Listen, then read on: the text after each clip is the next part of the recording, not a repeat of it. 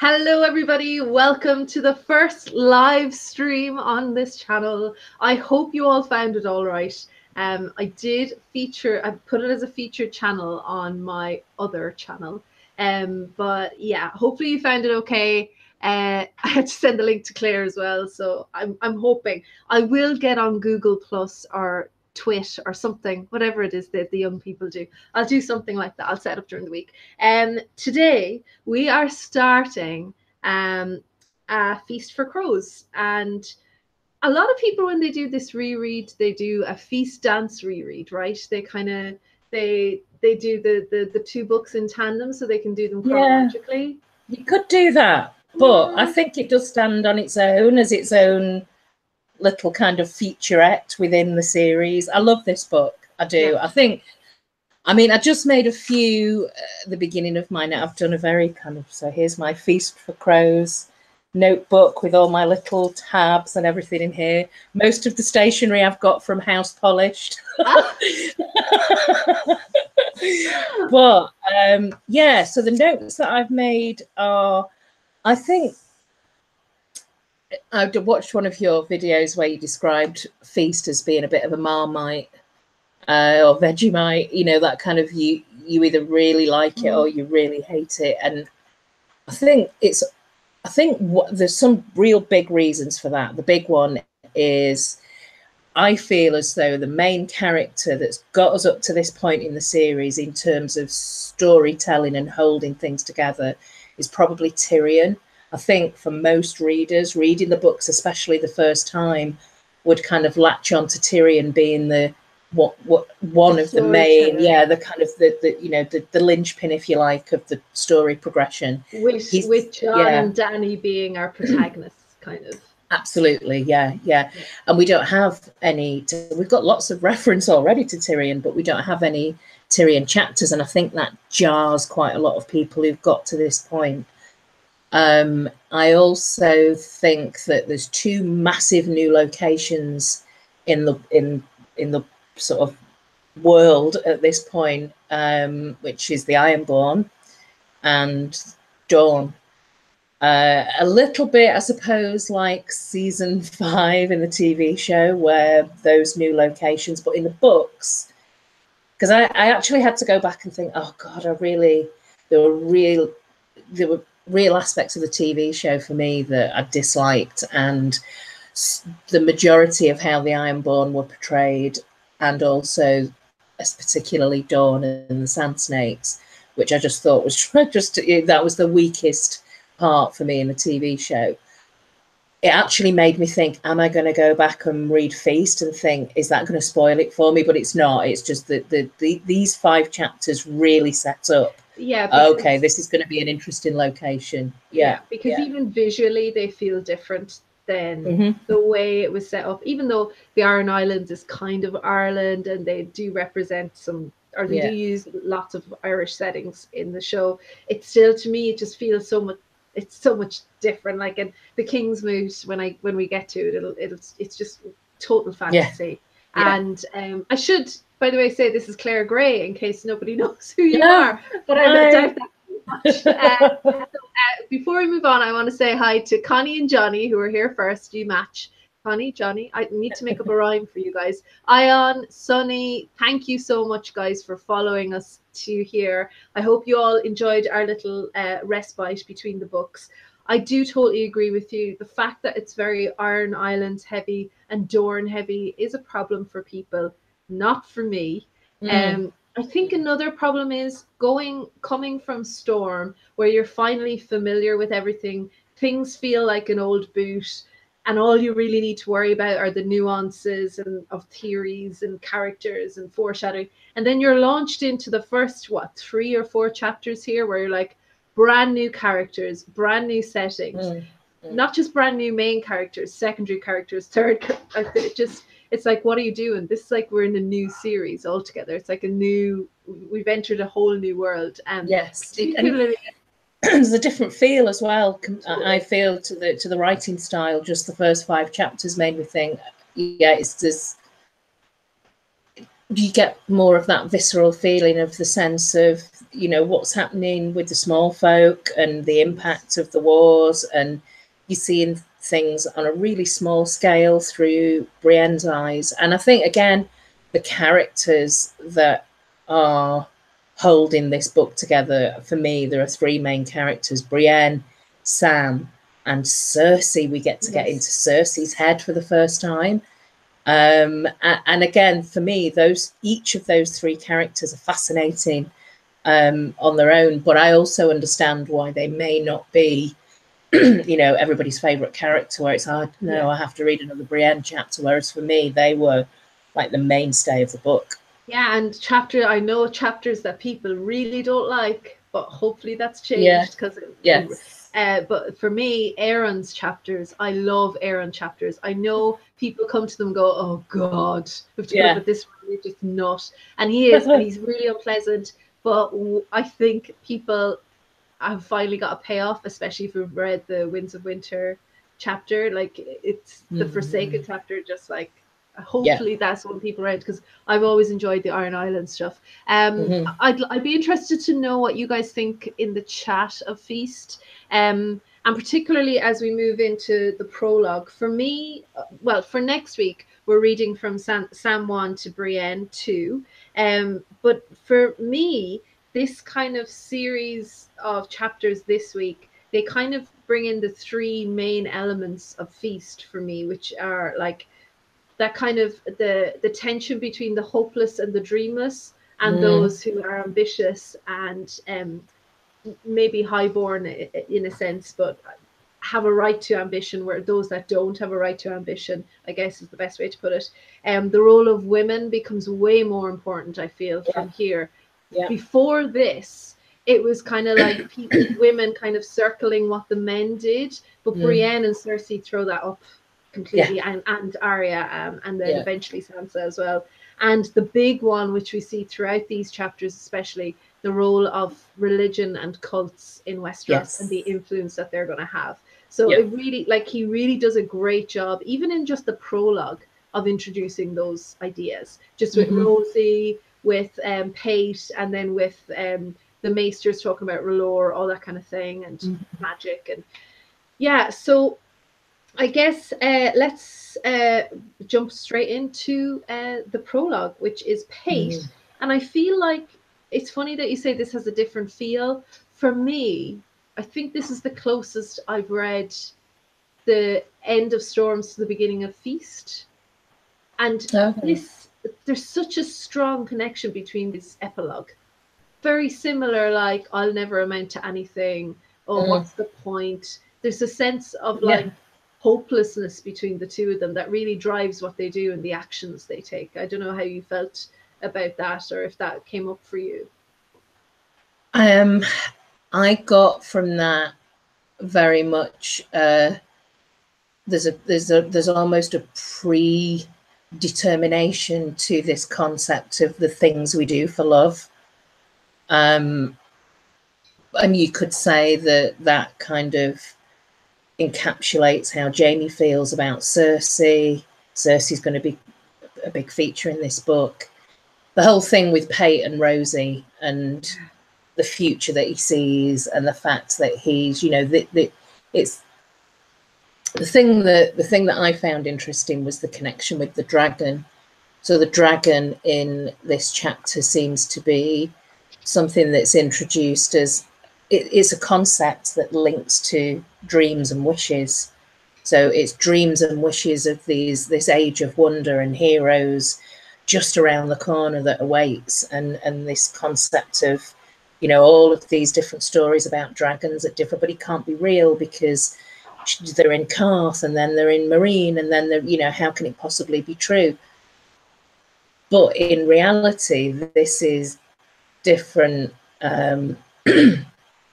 you know, different seafaring folk that are giving these stories at different times. So it could be real, but just that excitement of this new thing, this new age and wonder, is mirrored in Pate's feeling about Rosie. And, you know, so I just thought it was interesting that that the dragon, like an actual dragon and also a gold dragon coin, represents these dreams and wishes. And I just thought it set the scene quite well. I mean, yeah, I suppose you could link that back to what was the previous chapter again? Merit Frey's epilogue. Yeah, it's where he's riding along and he's like he's not even in line. He'll have no money once the dad is dead, and it's just like this. Like it's particularly when Pate steals the key and he says, you know, he might as well take the silver as well. You know, a thief is a thief, and it's just like why it's easier to be a thief than have these kind of ambitions that will amount to nothing because he's lowborn, and what's the point? You know, he's just going to be scrubbing, you know, the maester's shit from now until the end of time. That's what it feels like to him. But it's also, I think we're at that point now where we, as readers, we can afford to take a risk on drilling down on what appears to be quite insignificant characters, Merit, Pate, even Vladimir's Six Skins, I suppose, potentially, but these insignificant characters where we can really get inside their heads as well and how they're viewing their immediate surroundings and like the wider world.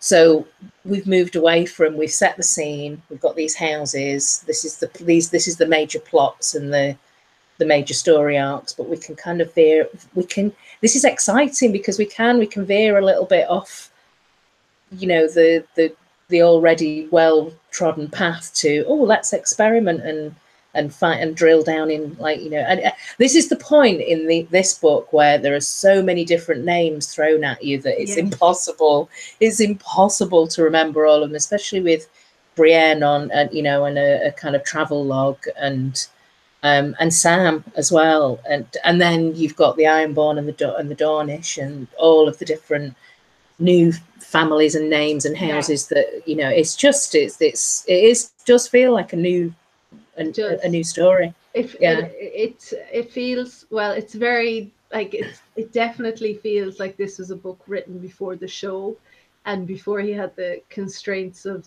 the mass audience putting pressure on him. I doubt we're ever going to get this. It's a little bit indulgent at times. I love it, but I think it, especially when we get to the Doran chapters, it's like, whoa, what? This is getting too much now. At least in this prologue, there are things that we can grasp. Where does it rank in terms of prologues for you? It's definitely up there as being one of my favorite prologues because it's just so different to the other prologues, and I think it's the most Dany-centered prologue in the sense that it seems to be the only one that talks about her, right? Yeah. I think it is actually, so that makes it look a bit more exciting in this new, you know, age of heroes and dragons. The reason I like this prologue, probably stacked against other prologues even more, is because you get thrown some real nuggets in here of setups of, okay, so there's these glass candles, that's new. This is this new mystic, you know, so there's things thrown at you. Who's Marwyn? What's this key about? Why does the alchemist want this key? So there's loads of like mystery and extra new plot that's just dumped into this prologue that are like, whoa, okay, this is something that we're going to need to probably keep continuing coming back to. There's also lots of foreshadowing for other things. So very early on, we find out that they're at this kind of inn/brothel called the Quill and Tankard. And we learn that the Quill and Tankard hasn't closed its doors in 600 years. It's just been constantly open. It must stink. But I don't know when they close. I don't know when they close to clean. In Ireland, we have Good Friday for that. But it's true. In the Quill and Tankard, it says never closed in 600 years. And it just made me think, this is like, there seems to be a lot of nuggets as to Old Town is going to be destroyed and ransacked and brought to its knees. They're too complacent at the moment. They're safer than any other place that we've seen so far. They're all very comfortable. They're freely talking about religion and magic with no kind of threat of being overheard. They're talking about things that are very political. Whereas in Brienne's chapter later on, she goes into an inn and there's only 6 people in there, but it's instant suspicion. Yeah. And it's just like that's the kind of inn we've seen throughout Westeros. And here it's just very, very different. So it just feels like a completely different planet. But it reminds of just the feel of it, the way it's described. It reminds me of like Oxford and Cambridge, like novices and acolytes running around the cobble streets, and the archmeisters and would be the professors, and just it's clearly an ancient place, and it's the description of the citadel is just amazing, and the misty cobbles and all of the different septs. Yeah, and as Ion points out, dragons, said Molander, which is just like, it's one word quote from the beginning of this prologue, and it just kind of completely makes you switch, because we actually didn't have that much of the dragons. We only had 6 Dany chapters, 5 or 6 Dany chapters in Storm Sword, so it kind of does get you back into, oh yeah, this is very it is a fantasy book. I feel like Storm, apart from the warging, it kind of did veer away from it a little bit. It became more about the political intrigue.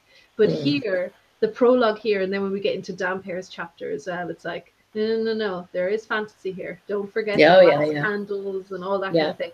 And even in this place that's like your Oxford or Cambridge, they're concerned with this. So I guess, so they're all sitting around in this inn, and they are talking about the rumors of dragons. And it's interesting that Molander does start this, because he has a really interesting thing later on. He kind of says that there's when people say there's stories coming from everywhere, Armin says there's stories coming out from everywhere. What's the point? You shouldn't believe any of it. And he says because they all differ. And Molander says only in details. All speak of dragons and a beautiful young queen. So it kind of, it reminded me of the Azor Ahai myth, that, there's lots of different types of things like that, or the flood stories in our own world. There's lots of different, but there's evidence to suggest that with the commonalities in those stories, there's a certain truth there, that there probably is something that we should be wary of.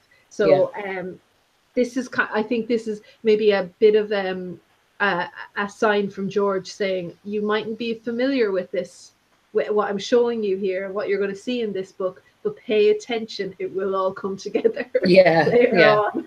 The devil is in the details, or the dragon is in the details, I guess. So I think this is going to take us probably long. I'm glad we're only doing 5 chapters a week instead of 7, because I think we'll be picking these chapters apart for details that we might have just skipped over 6 or 7 times before. That now I'm like, hang on, how did I? That's literally something that's like a massive piece of information that we've never seen before. Dropped at the end of a sentence, and then just it's like you're not going to remember those tiny little details. So it's fascinating. This book. I guess we'll just pick out the details rather than summarizing the chapters, because it's impossible with feasts. Chapters are quite dense as well. So the first thing is, and something that I always forget, so Pate is after this girl Rosie, whose mother is willing to sell her virginity for a gold dragon, and he somehow managed to get a gold dragon from this mysterious alchemist. But the alchemist was introduced to Pate through Rosie, and it makes you instantly suspicious of Rosie. And Preston Jacobs had this thing about the fact that Rosie gets her period and she's 15 seems a little bit late in this world. So there seems to be maybe all is not well here. And I mean, I don't know if you want to talk about glass candles first, or the alchemist first, or where do you want to go to? Well, and the Sphinx as well. And the Sphinx, that's something else that we need to discuss. But well, how about you go with the Sphinx first, because I don't have much on that. It's heavily laden, and I know this is probably if you're gonna be going into this book series further than just a rollicking great adventure and a brilliant read, and you're scratching the surface of it a bit deeper into kind of theory casting world, this is an easy one to grab, I think. Or at least it's a massive, if it's not an easy one to grab, then it's a horrendous red herring. But these 5 chapters, the prologue, and even to an extent Cersei's chapter, and definitely the Captain of the Guards chapter, Sorella is mentioned. So the sand snakes are introduced later on, but you've got the obvious Alleras is Sorella with the words swapped around, described as comely and skilled with a bow and an arrow. Very,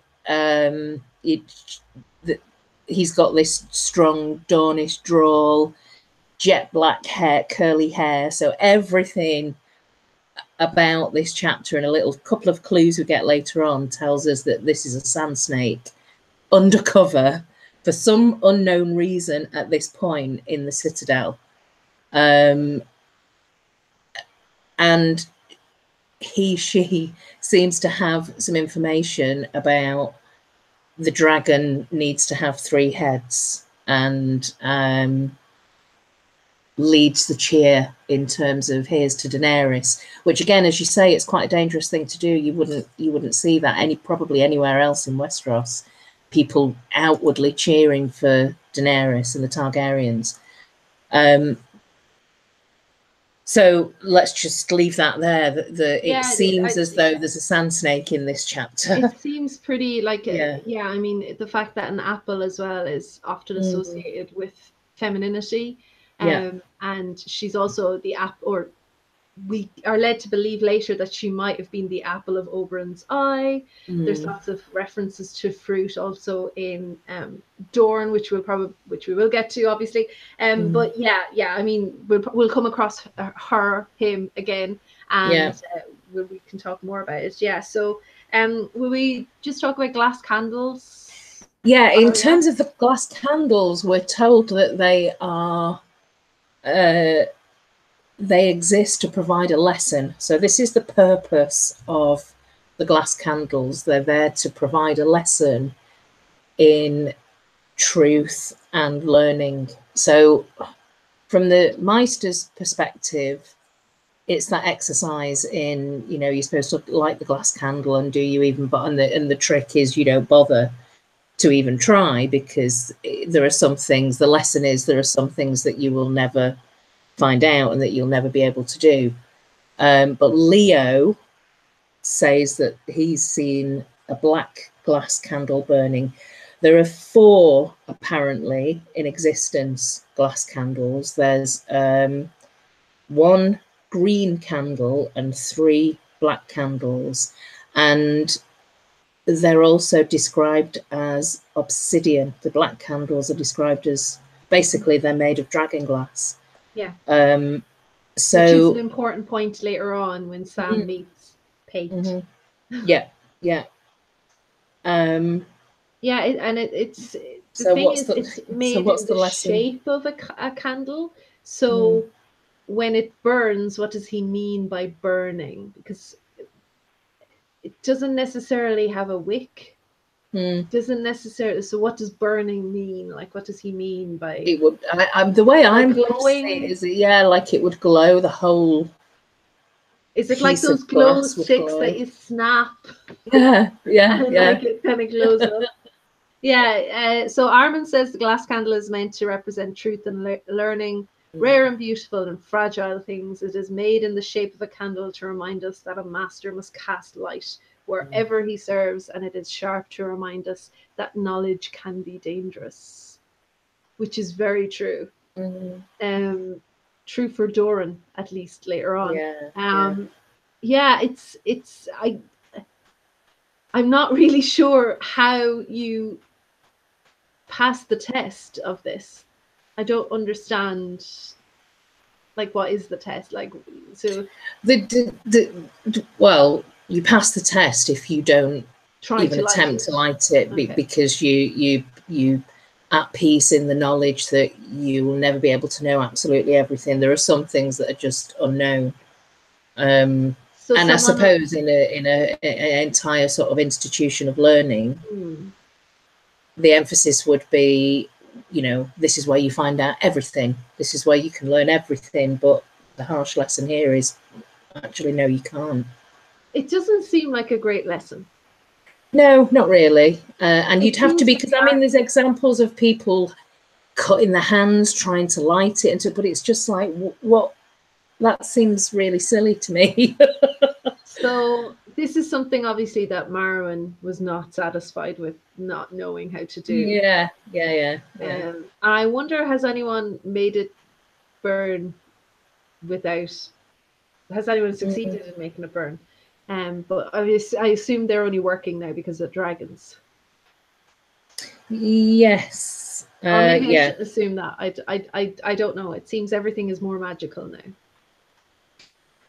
I wonder if they relate to the fact that there's a green glass candle and 3 black glass candles. Do you think that might relate to dragons, and maybe there's another one that will be in the story later on? Maybe they're made by different types of dragons. An ice dragon, perhaps, or something like that.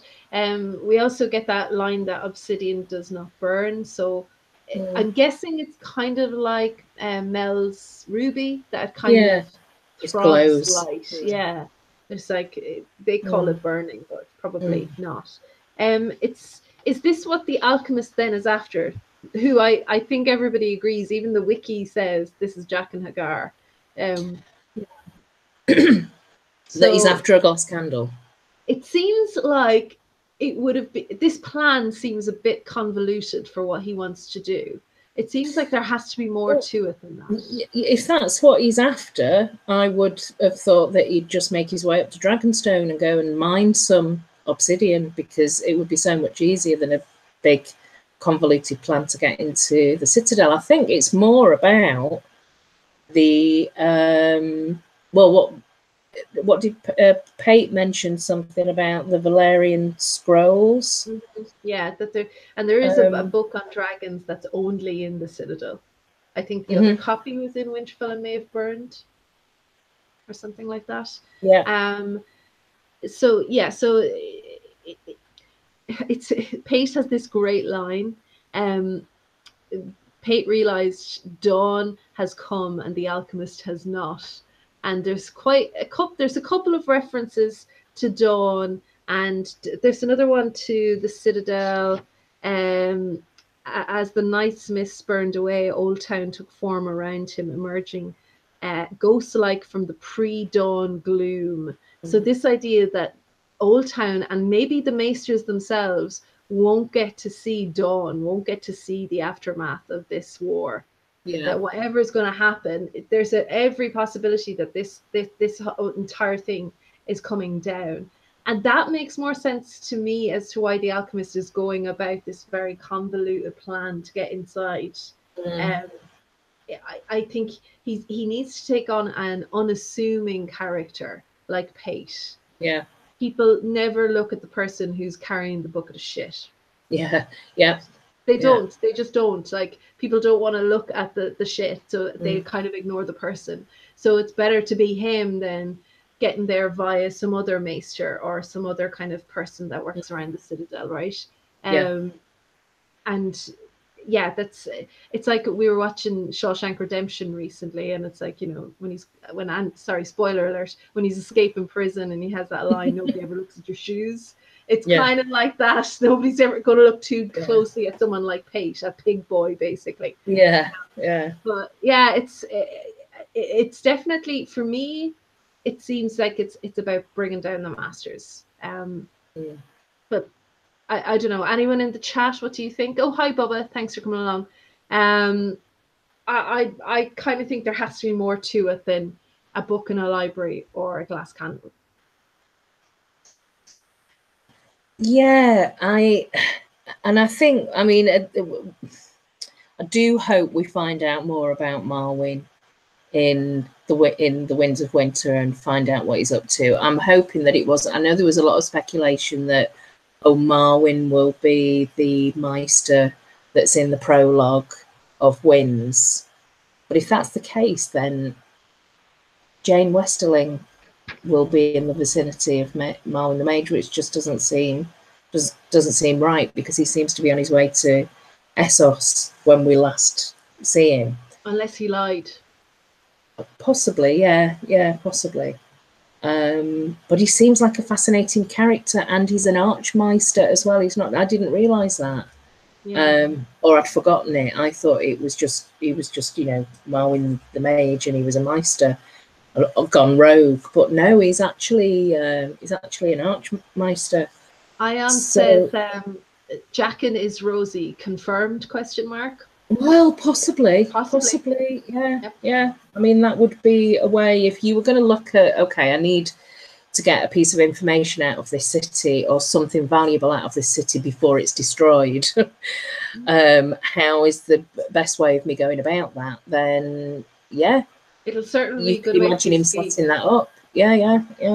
Bubba says, Connie says, Euron coming to Old Town, indeed. And Bubba says, plus, you'd look suspicious if you disguised yourself as a real maester. Someone might ask you a question you don't know the answer to. That's very true. Yeah, that's exactly it. I kind of feel like the key is it's nice for him to have the key, but now that he's Pate, we find out at the end of the book, spoilers, obviously. I feel like he could have just got the key. So for me, the key is just a metaphor for Pate. Pate is the key, right? He is the key that the alchemist needs. Which it's really tragic, because as he's walking towards meeting the alchemist, he trips on the cobbles and and it kind of undermines his confidence. And he's like, oh God, who am I kidding? Like, I can't even walk properly. You know, that instant humiliation and failure that you feel when you've tripped in public. And he's instantly like, oh, who am I? So it's almost like it's almost like he there's nowhere for him to go. It's almost close to praying for death, which is something. I mean, I think he's quite a tragic character, Pate, because if you think of the situation, the position he's in at the moment, he's been a novice for 5 years. That's a long time to be in a situation where you're not moving forward. So he's probably having a bit of a crap time anyway, just generally. Everything that he's obsessed with Rosie, which to me sounds a bit magical, possibly. I mean, even the Quill and Tankard was described as selling fearsomely strong cider, which made me think, are they being slowly poisoned somehow? And you've got the archery with Arella at the start, so a little bit of Cupid maybe going on there. But at the end, he seems to have this, he's thinking about this future that he knows he's at the same time. It's quite sad because he knows he can't have that future. So he's kind of like sliding doors, he's thinking, I should have done this, I should have gone and travelled, I should have done whatever. It's almost like he's writing his own obituary towards the end of that chapter. And there's a raven there shouting, Pate, Pate, which makes me think Blood Raven's watching all of this. Yeah, I definitely, there's something not right with the raven as well. Yeah. So, I mean, it also kind of begs the question. It's the same with the Catholic Church as well. When somebody gets to a certain position, and they're still like Archmaester Walgrave is still allowed to be an Archmaester despite the fact that he's losing his mental and physical faculties. And he really is a danger now to the entire Citadel, and Old Town potentially. So it does kind of call into question the validity or the productivity or purpose of these massive institutions, especially when they can't keep track of that kind of thing. So hey, Red Walrus, thanks for joining us. So yeah, so I think that's it. Just the cobblestones rushing up to kiss him at the end.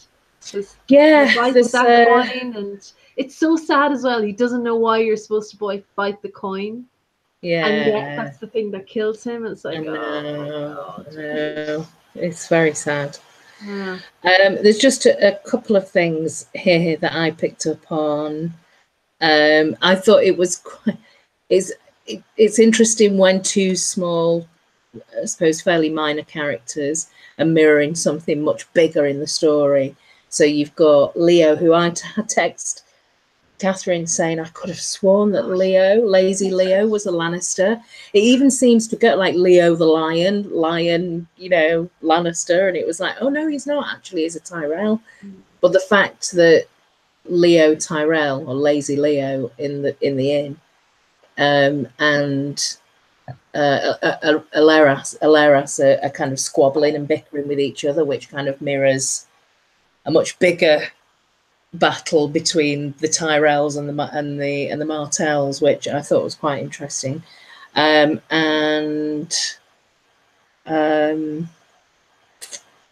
When Pate leaves, and he sort of he leaves the group, and he goes off to like await the alchemist. There's a note here that the Sphinx takes a lingering, like knowing look at him, and it just made me think: does that mean that Sorella is in cahoots with Jaqen or the Faceless Man or the Alchemist or whatever? She seemed to kind of like know what Pate's fate was going to be. That rhymes, Pate's fate. But yeah, she seemed to. It was just this that she took this lingering look, which made me think, does she know something more than she's letting on? I mean, she's all that she's there for her games, isn't she? Just leave her to her games. So what is she, what is she up to? Is she in cahoots with somebody? I don't, she's not just there for like summer holidays. Yeah. Is it in this chapter as well? I can't remember. That they mention not saying too much because the spider might be listening, or is that the Doran chapter? That's the Doran chapter. Oh yeah. It's later on. Yeah. There's some place where Varys comes up and you're like, whoa, Varys is everywhere. Yeah.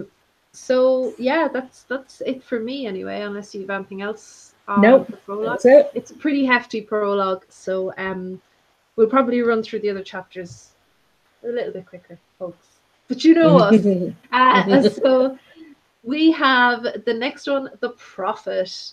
If you didn't think Feast was about religion, this definitely says otherwise. And this is The Prophet, or Aeron 1, if you want, Damper 1, whatever you want to say.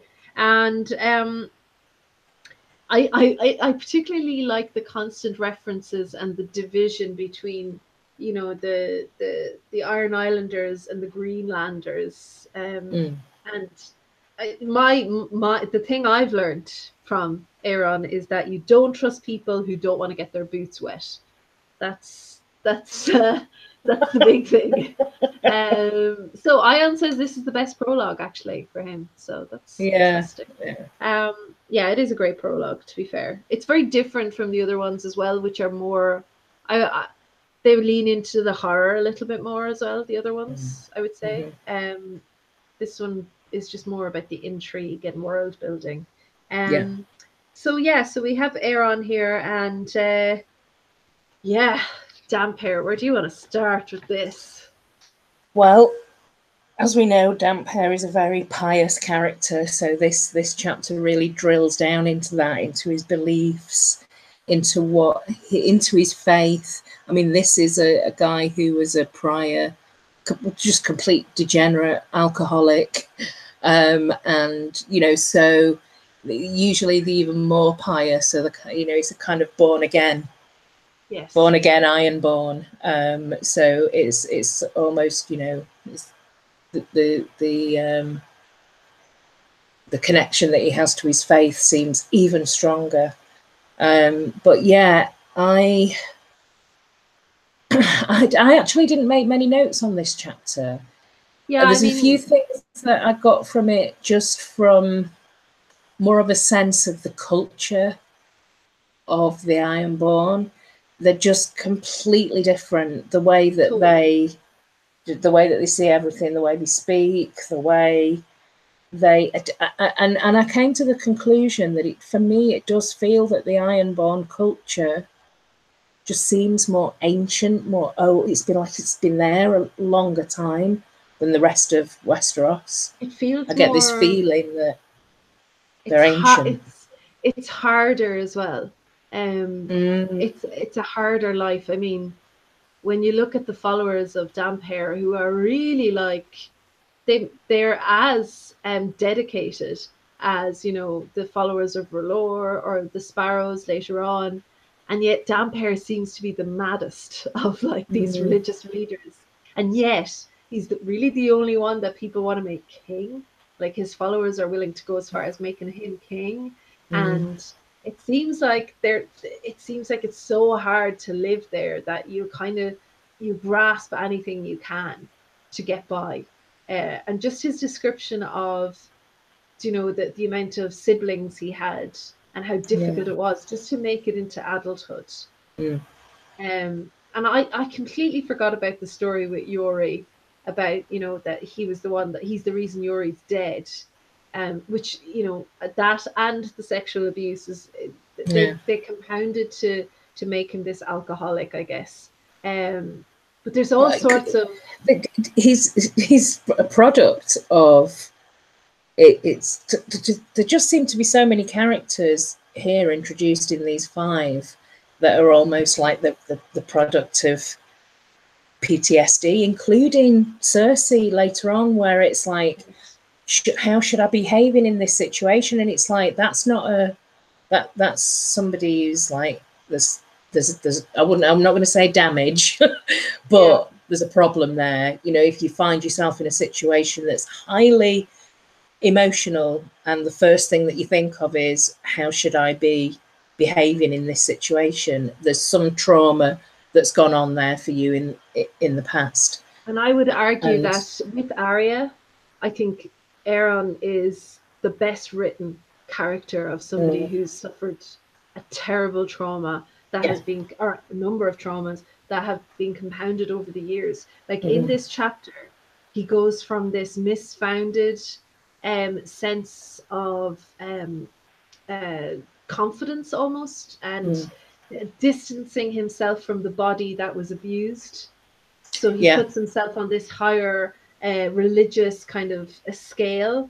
And then we also have him being very depressed and anxious, and also an incredible amount of repression, unlike anything we've seen probably so far, I would argue. The way George writes this character, I find him very rewarding.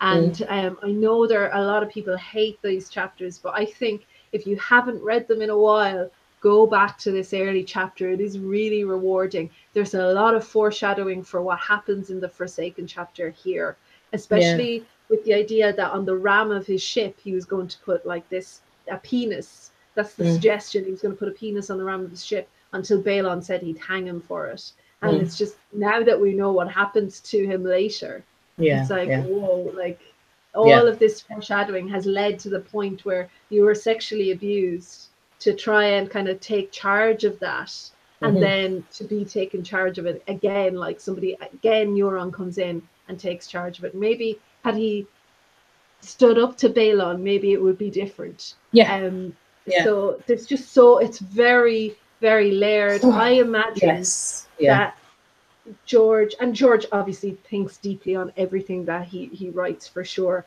but I think every word in this chapter in particular is very careful, and I felt that with the Forsaken chapter too. Very, very carefully chosen, and especially those references to the abuse that he suffered from Euron. Yes. And also one of my favorite lines. Again, that, like, the PTSD sort of being triggered at things like the sound of hinges, and the sound of like clanging metal, or just is it is very, I agree, it's very layered and very compounded with complexity, and it's almost like he's designed his own way of recovery that helps give him a purpose for life, but at the same time he must be absolutely shitting himself that Euron's back. And let's not forget that, like, he's got his drowned men. Yeah, but like George is hugely influenced by the Catholic Church here with these like extreme baptisms, and with the 7 as well. There's faults with both of them. But in 2005, when he's writing this, like, I think the first scandals with the Catholic Church and sexual abuse started breaking in the late 90s, mid to late 90s. So by 2005, there would have been a lot of conversation and literature about the effects sexual abuse have on a person. And I'm sure he did his research on this and definitely put it front and center as the first chapter to draw attention to the dangers of institutional abuse or religious abuse or even just familial abuse, which I feel like we don't talk enough about as a culture. He's like this because of his brother. It's not because of his religion. He's turned to his religion for comfort. And I love there's a couple of lines that just draw that inform his character. And I know I'm spending a long time talking about this, but without this happening to him, we don't have this religious following. Not only that, we don't have a Kingsmoot without this happening to Damphair.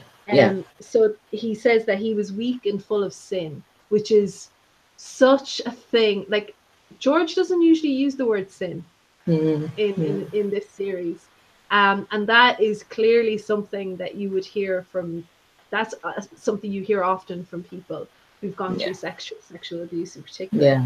And he also talks about memories being the bones of the soul, which is just brilliant. Just so good. So that was the answer, bones. He prays for an answer to give the Ironborn some kind of an idea of who the successor should be. And that's the answer, bones, Naga's bones.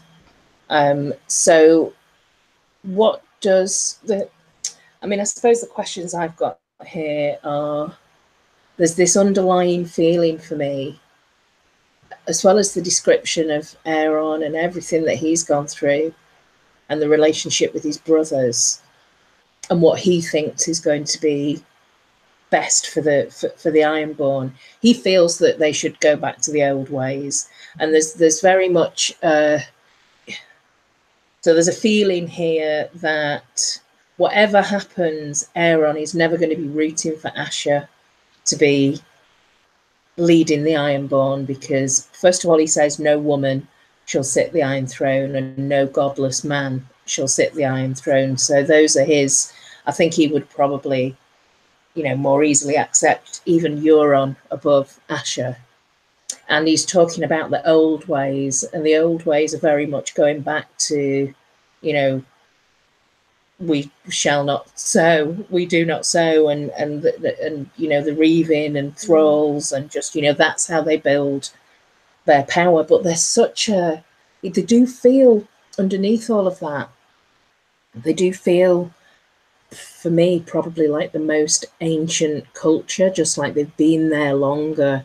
And there's something about them that's almost, the culture is so different that it kind of feels like they're not, I'm not trying to say that they're uncivilized, but it does feel like they're not as developed as like humanoid kind of, beings than other cultures, even, just anywhere. There's just something almost unnatural about them as a race. It's very like, there are certain islands off the coast of Ireland that, it's even hard for trees to take root there because it's so windy and it's so brutal to live there. And you kind of pare down your civilization to absolutes and kind of, from the outside, less nuanced versions of politics and morality. And that's what he's doing with the Asha thing.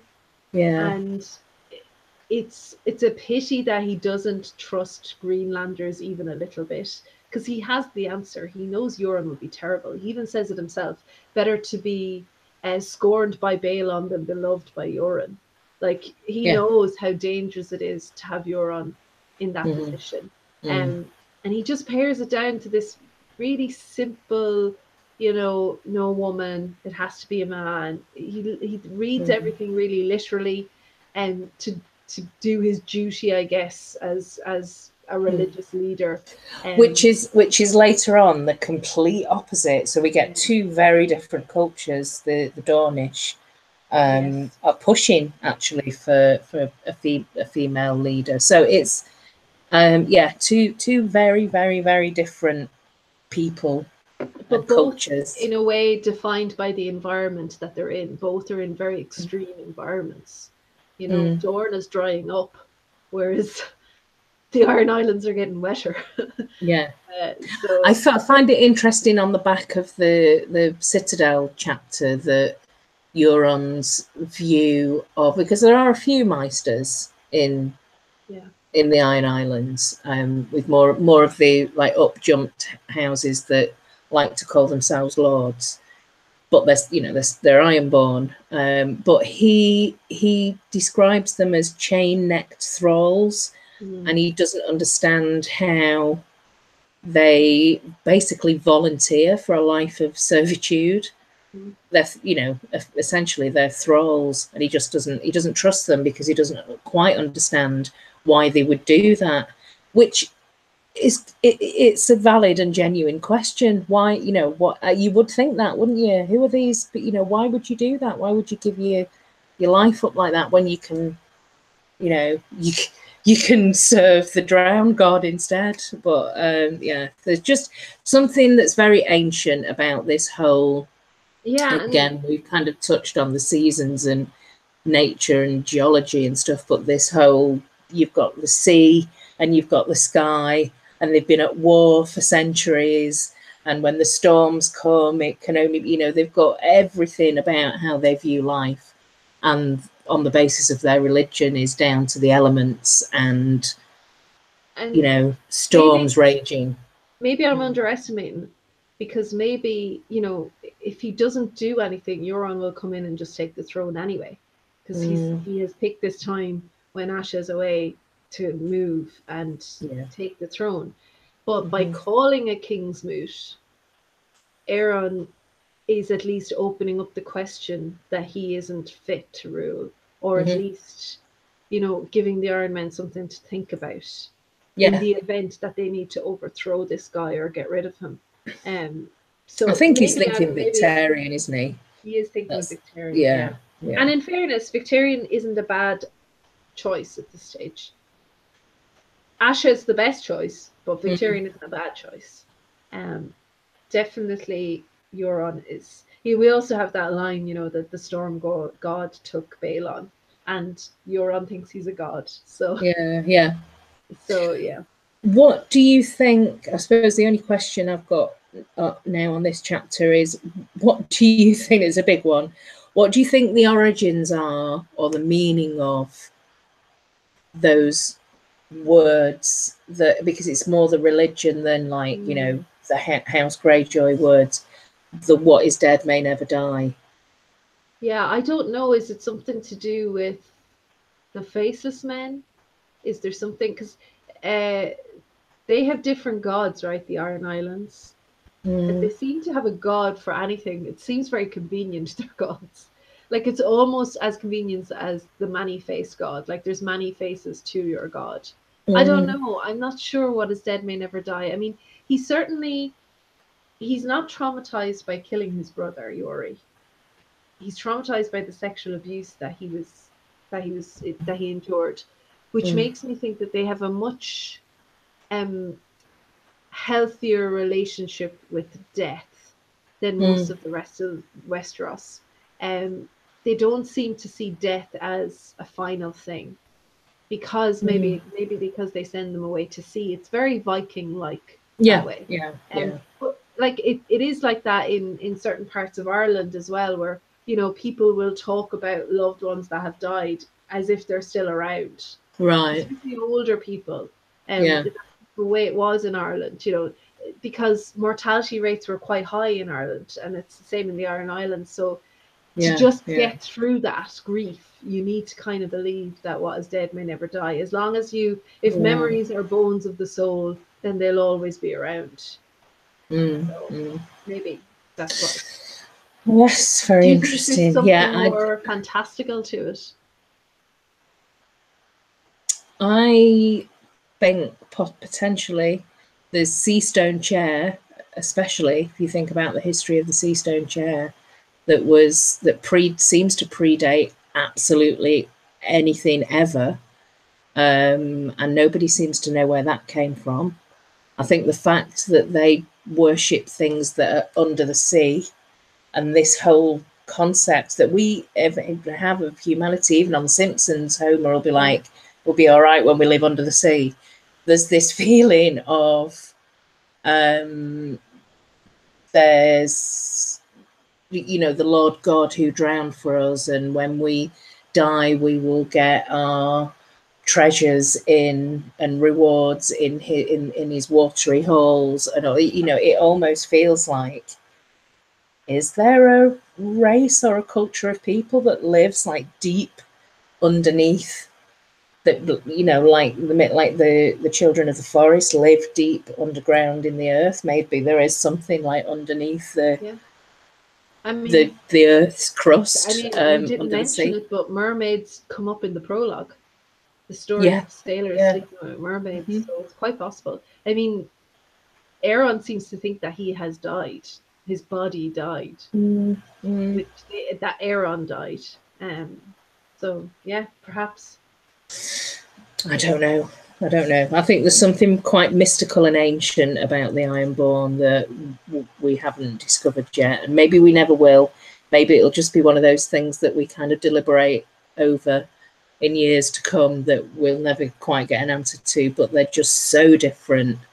There's just that small gulf that separates them from like Casterly Rock, really, and the, you know, the western coast, but they're just so different. And I find them fascinating. It's possible as well. Ireland is quite unique culturally, like the language and things like that, because, and similar with Scotland actually, but because the Romans never came to Ireland. I mean, they sent scouts, but they never took over Ireland. It might be the same with the Iron Islanders, not just, you know, the Andals, the first men or anything like that, but maybe it's something to do with the long night, or the fact that they've never had White Walkers come to them, that their culture has never had to reinvent itself. So there could be something to that as well, that's why they seem so unique. But yeah, so that's it for Aeron for a while. And then we move to Dorne, and Arya and the captain of the guards. So I guess it's a nightmare to kind of summarize. I guess the best thing to do is either look at them like as characters, or I don't know. There's so much. Well, there's lots of themes in this chapter. You've got the immediate, and it's very emotional. So you've got vengeance versus potentially the long game, which Doran might be playing. If it is the long game, what, you know, who knows how long it's going to be. It's made very apparent in this chapter that he's an old and quite ill man. So how long is he going to keep this thing to himself? There's some similar to Hoster. Yes. There's some weird things going on around, and I don't think it's just because, you know, he won't immediately back the Sand Snakes in their quest for war and vengeance. I think there's something a bit freaky going on with Doran when he starts thinking about his past and talking about his past to Ero Hotar, the captain of the guards. I mean, I've got quite a few questions. So I just want to point out first thing structurally about this chapter. It's one of the it's a chapter that takes place over a long period of time, which we don't really get in this series. And I think that's to point to the fact that Doran's plans take a really long time, and they are very complex, and they do have a lot of, moving parts, and everybody is involved in this. Because there are so few Dornish people, it seems like everybody is directly affected by this. And we have that with this theme of fruit, right? With this, the opening line, the blood oranges are well past ripe and they're falling on the ground. And that could be read one of two ways. Like the best plans are sweetest when they're just allowed to ripen, or he has waited too long. And now the fruits of his labor are kind of falling and smashing to the ground as the sand snakes are. I mean, the sand snakes are out of control in this chapter as well. I mean, you feel a bit sorry for him. I feel sorry for him in this chapter. Anyway, I like him, and I hope the purpose of Dorne. I hope there's a purpose to Dorne. I hope there's a purpose to Dorne. I can see the purpose in the Iron Islands, but the purpose of Dorne right now is a little bit lost on me as we go into Winds a little bit. So yeah, we have this symbolism of the oranges. They also show geographically how much there's a conflict in Dorne. You've got like the really ripe gardens, the beautiful fruits, and Arya comments on the smell of it, and he even dreams about them. And then when they get to Sunspear, it's just dusty and dry, and it's very different. He doesn't want to be there. But yeah, something about Doran doesn't sit right with me. In a part of Westeros that has fresh fruit and has a better standard of nutrition, you'd expect, than other parts of Westeros, I don't understand how he's so gouty. It can't be just his wealth, because he seems like he'd be smarter than that. Is it gout, or is there something else going on? Was he poisoned at one stage? We know we're going to be known as the podcast who accuses everyone of being poisoned. Was there something in that cider? But again, possibly was Hoster poisoned? Yeah, I think the reason that he is and it's very.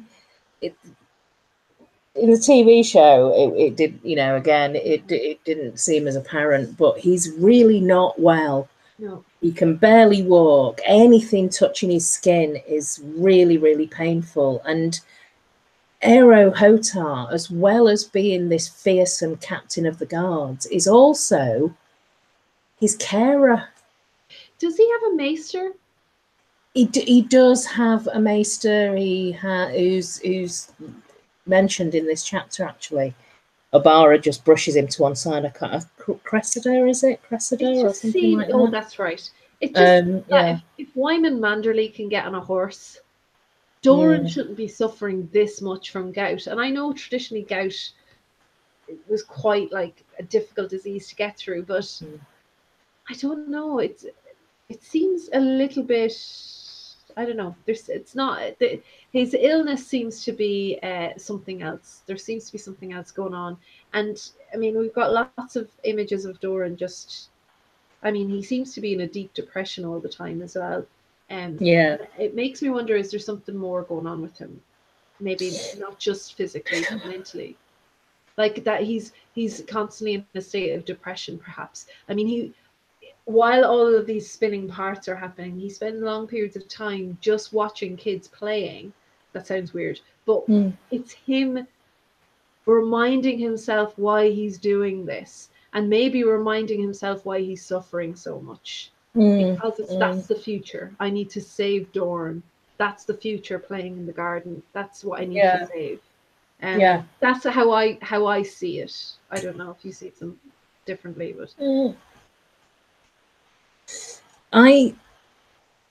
the Order of the Green Hand again did a podcast about Doran and the Martells. I think they did like a series, and they pointed out that, and it jumped out at me actually in this chapter about Doran saying that he was the oldest and the last. And again, in the middle of a sentence, neatly dropped in, is that babies died in their cradles. So he did have, similar actually to Damp Hair, 9 sons, and he repeats it about 3 times in the chapter. 9 sons were spawned from the loins of Kellen Greyjoy. With the Martells, there was only Doran for quite a long time before, and he slips into the conversation. Babies died in their cradles. His mother got pregnant with Elia when she wasn't anywhere near Sunspear, so she had the baby, and the baby lived. And then a little bit later, she had Oberyn. So he had 2 siblings, but for quite a long time, it was just him. And the fact that he mentions that, isn't it sad, babies as well that died in the cradles. I was the oldest and the last.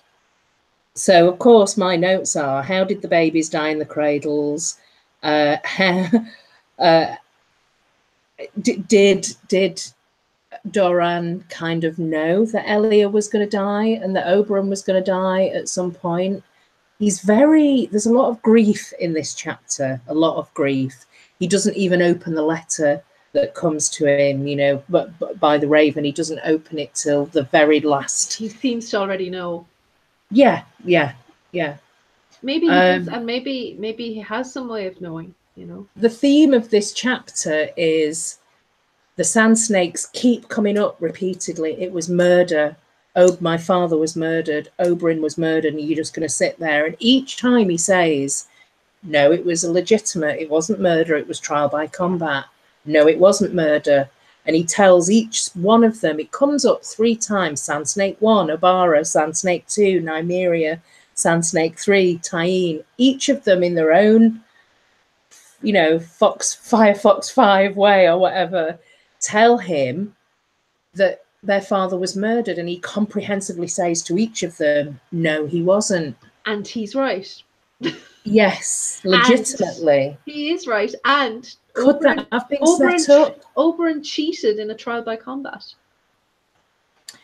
Yes. Like, would that is that always going to be something that's inevitable if Oberyn turns up at King's Landing under any circumstances, that he's going to want to murder the Mountain? Yes, and this is and sending him under those circumstances would be the prime opportunity, because we could sit here and say, absolutely no way, Oberyn did this of his own volition, he put himself forward, everyone was shocked, including Tyrion. My God, he's going to be the champion against the Mountain. But there's some sort of inevitability about this.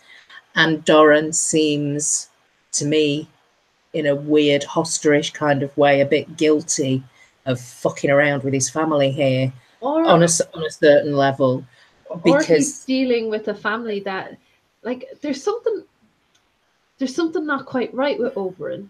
I really like Oberyn, but there's something that I noticed with this one that I hadn't really noticed before.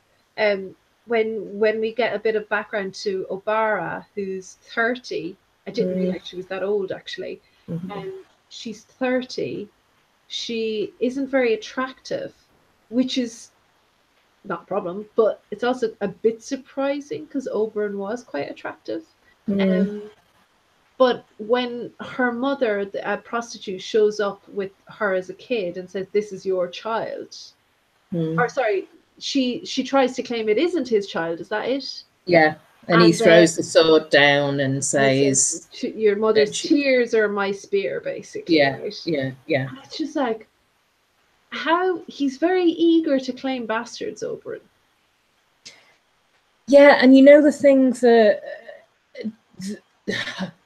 the thing that just made me think that's just horrible is Obara, when she's relating this story, it's like she's proud almost that her mother drank herself to death. Yeah.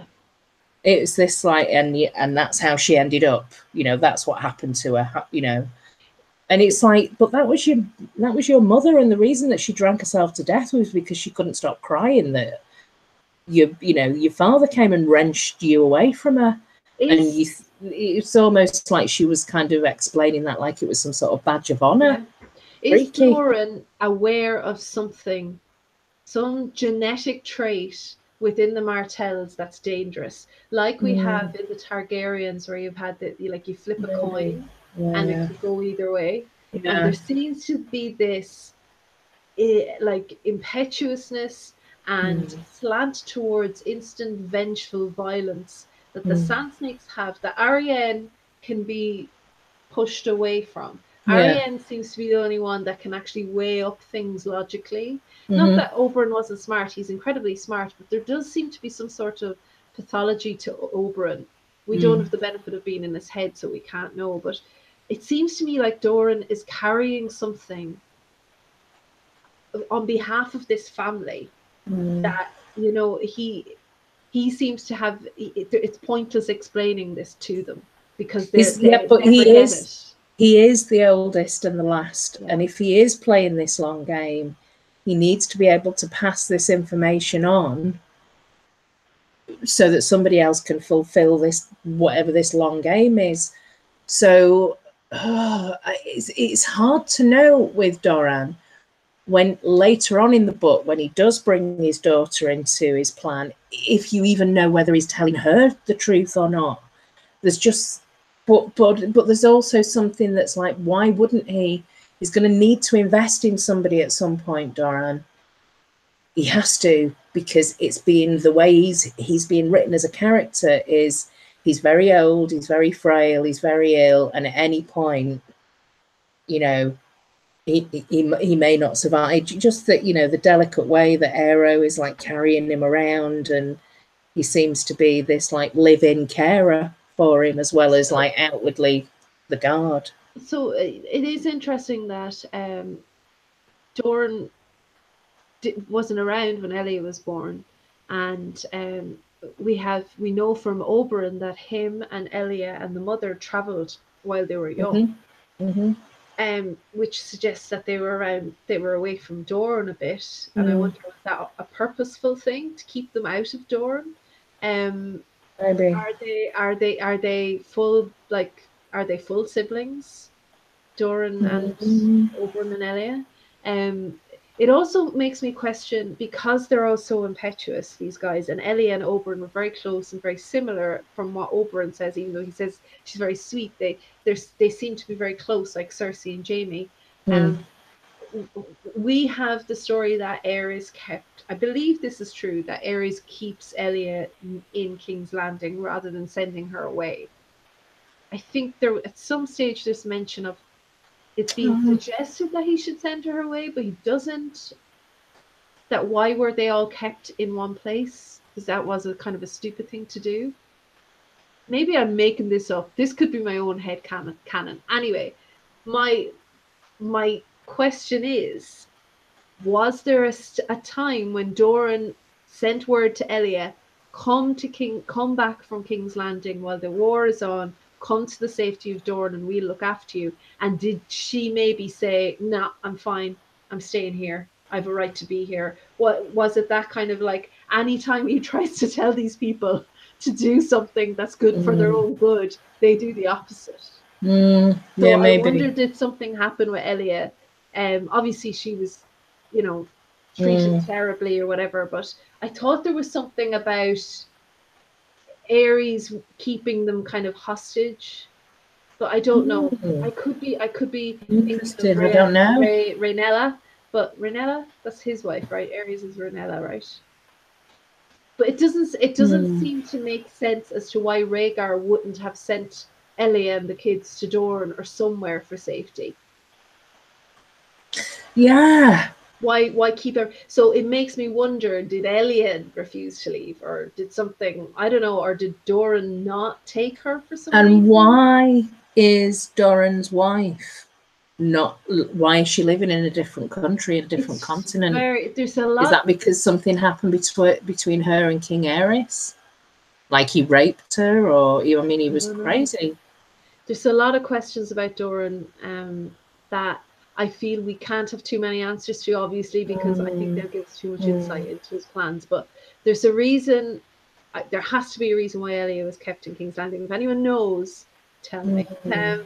Yeah, so let's just run through the stand stakes. Obara, as I said, she's the daughter of the prostitute, and Oberyn, and she wants to march on King's Landing, right? That's her plan. That's what she wants. She wants to gather as many people as possible, and indeed, she goes to Sunspear and gets all the people riled up before Doran arrives. Then, oh no, sorry, she doesn't want to go to King's Landing. She wants to sack Old Town. Apologies. Why does she want to sack Old Town? She hates Old Town because that's where she, her mother was an Old Town whore. And she's described as hating Old Town as much as their little sister, Sorella, loves it. Yeah, so I don't understand that at all. That's a weird one. Is that jealousy that Oberyn maybe encouraged Sorella to go to Old Town and not her or something? I don't know. Or Sorella maybe was a favourite and she wasn't. Being the oldest, maybe she felt she should be. Yeah. Then we have Lady Nym, who just wants to assassinate the Lannisters, the twins. Tywin. This is before Tywin has died, right? Chronologically. Yes. Or at least they don't know. It's before he's no, because they don't know, because in fact Doran is hoping that Tywin will find out that he's still, a faithful servant. So she's just vengeance and hidden knives. Yes. Nymeria. So she's the one that's got that's her sort of special power. And then we have Tyene, and Lady Nym was the daughter of a highborn lady, isn't that right? Yes. Yeah. And then we have Tyene, who is the daughter of a Septon. Yeah. Septa. And she just wants to crown Marcella, marry her to Tristan, and draw the Lannisters to Dorne. Seems like a great idea. Well done, Tyene. Yeah. I mean, all these ideas are mad. I mean, Lady Nym's, you can kind of see it, but I don't know how they're going to achieve it. Well, all of them, is vengeance and war in different ways. Obara is outright warfare, whereas with Tyene, it's a bit more passive aggressive. She's the poisoner, so that's her special talent. She has these like robes with little bits of poison and things. In fact, there was a point that I missed previously with Pate, actually, the description of his cloak, which and I just thought the Meister's cloak does seem quite similar to the Mumma's cloak, which also is designed to have these little secret pockets and things in. But anyway, yes, she is that she's the poisoner. That's her weapon. And then we obviously have Arianne, who we'll learn more about later. Barbara says the Dornish were marching to join the war, and Aerys wouldn't let Ellie and the kids leave King's Landing. That's what I thought. I thought there was something that he was holding them as hostage, and Connie said that as well, that Aerys wanted Dorne to help with the rebellion, so they were as hostages. I wonder, is there more to that? Because it was obviously Doran doesn't really have the numbers to give any kind of hopes to anyone. But it seems like he sacrificed Elia as well a little bit. In the chaos of war, would it have been possible to at least get the kids out, especially with Rhaegar's help? Could he have gotten word to Rhaegar, we're going to break the kids out and bring them to Dorne for their own safety? I don't know. Maybe not. Maybe I'm just being... But it just seems like these are a very talented bunch of women, especially with Oberyn still in the picture at that stage. Yeah. You would have imagined that Oberyn would have moved hell or high water to get her out of there. And maybe they just never believed that King's Landing would fall. Maybe it was that simple. Or Elia and the kids, Aerys host are hostages to keep Rhaegar faithful. Yeah, well, that's true as well, because Rhaegar was probably planning a coup before Robert's rebellion. But I don't know. I think something will be revealed maybe with that storyline as well. So yeah, so they move then to Sunspear, and I mean we haven't really talked very much about the POV. I just is he? I mean, this thing about him being branded and being told in Norvos, keep your long axe sharp, which he always did. And he does seem, like I've said already, to be like a kind of carer almost to Doran. But is he seems enslaved. And it's almost, I can't get it kind of reminds me a little bit of an Unsullied. Very much so, yeah. He talks about the men with the beards. Who is that? Is that? Yeah, there's these priests with the beards. Do you know those priests? No. No, I don't know. But I mean, he also seems to have a very, like, there's a huge foreshadowing here about him killing Aerys Oakheart. In fact, he predicts it. He has this sad feeling that they will end up fighting, and if that happens, Oakheart won't. He won't survive it. He'll put his axe through his head. Yeah. So that's just, he just outright predicts that happening, but he's also quite sad about it. And he seems to have a crush on Arianne as well. Yeah. Little princess. I mean, he is one of the few characters that is able to go to sleep dreaming of blood oranges if he wants.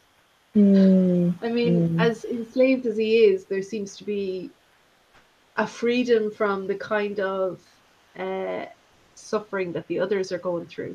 Whether, like, he doesn't seem as tormented as the people that he's with. I mean, it sounds like Doran rarely sleeps. The Sand Snakes are always bouncing around. I have this image of the Sand Snakes as the Powerpuff Girls. Yeah. Only less violent, just like jumping around. I think Fox Force 5 from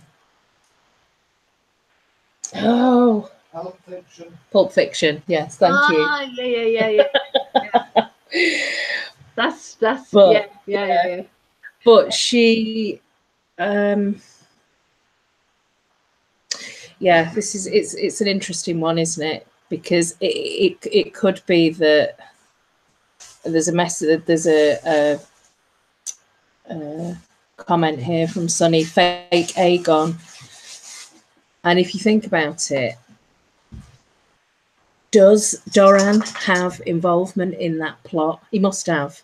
If we're thinking that he is somehow manipulating his own siblings and Varys. Sorry, could you just say that again? I was saying that what we're saying is that Doran manipulates his relationship with his siblings, and maybe he was involved in Oberyn being murdered, and that this is somehow furthering his plan as the last and oldest Martell. Whether or not he has some involvement in Elia's children, like Sonny Frank here is saying fake Aegon ? I think because he's effectively Aegon's uncle, isn't he? That's that's Elia's child.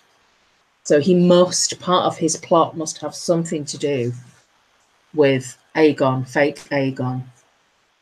I can't get it out of my head that there's something Doran knows. There's some flaw Doran is aware of. And if Elia married a Targaryen, that doubles the chances that your kids are going to be a bit mad. And I don't know, it's just the way he treats the Sand Snakes as well. And by the way, he's every right to treat them like this. But also, is he just being very dishonest about, like, why doesn't he be more honest about the state of the state of the country, the state of their state, like the condition that they're in, the threat that they're under? Yeah. Who is it that he doesn't trust? I mean, he's refusing painkillers even though he's in absolute agony because he says I need my wits about me. So I think Preston, is it the Order of the Green Hand or Preston Jacobs or something, posited that Order of the Green Hand posited that he's killed all his siblings. I think to be the only the reason he doesn't take painkillers is because that he might be using a glass candle, and that he needs to keep his wits about him. I'm pretty sure it's that it was the Order of the Green Hand that suggested that. I definitely think there's something more going on here. There's definitely something more going on, because if you think about it, people are like, a lot of characters are often in pain when they're at their most telepathically like capable, or their best. So we have Bran, obviously, who's physically can't walk or whatever. Jon, when he was in pain a lot with his leg, and also when he's in a lot of emotional pain, that seems to be the best time for him to war. Same with Arya. So there might be something to that. You could look at this. You could look at this chapter and say, here is someone who killed his baby siblings, who set up the only reason that his other siblings survive is because they were born nowhere near him. He was involved in the murder, and that it was a setup with Oberyn, and it wasn't, it'd been placed in that trial by combat, therefore it was a murder. And you could also say equally in that regard that when he sends Quentyn away, that he's doing it as it's almost like a suicide mission. He's completely expecting that he's never going to see his son again, and he sent him away to die. Why? Yeah. So why is he doing this? Why is he killing off his own relatives? Or is it just, or are they, for their own, or is it just, I'm doing this for your own good? That's the sense that you get when this order at the end of the chapter just lock them all up. All eight of the Sand Snakes, and then we get again Sorella dropped into, well, what about Sorella? Do I need to go and seize her? Because she's not there. She's off on, and he says leave her to her game, which then makes me think you might have made a massive mistake there, Doran, not lining your ducks up properly, and one has slipped through, and maybe Sorella eventually later on in the game is the person that will, she'll unless do it. Unless he's working with Sorella, or unless he knows that she's not going to get out of there alive. But the answer might actually be in Arya, a hotel. Like, it might actually, like you said it yourself, he sounds like he's enslaved, and as I said, he's almost free within that slavery, because he doesn't have to. He's very unsullied, like in the sense that he's very single-minded and focused. You need to sharpen the axe and just go to sleep. And my axe is my wife, and it's like he's unburdened with that. And I think maybe the answer is in that for Doran, the individual is unimportant for the survival of the group.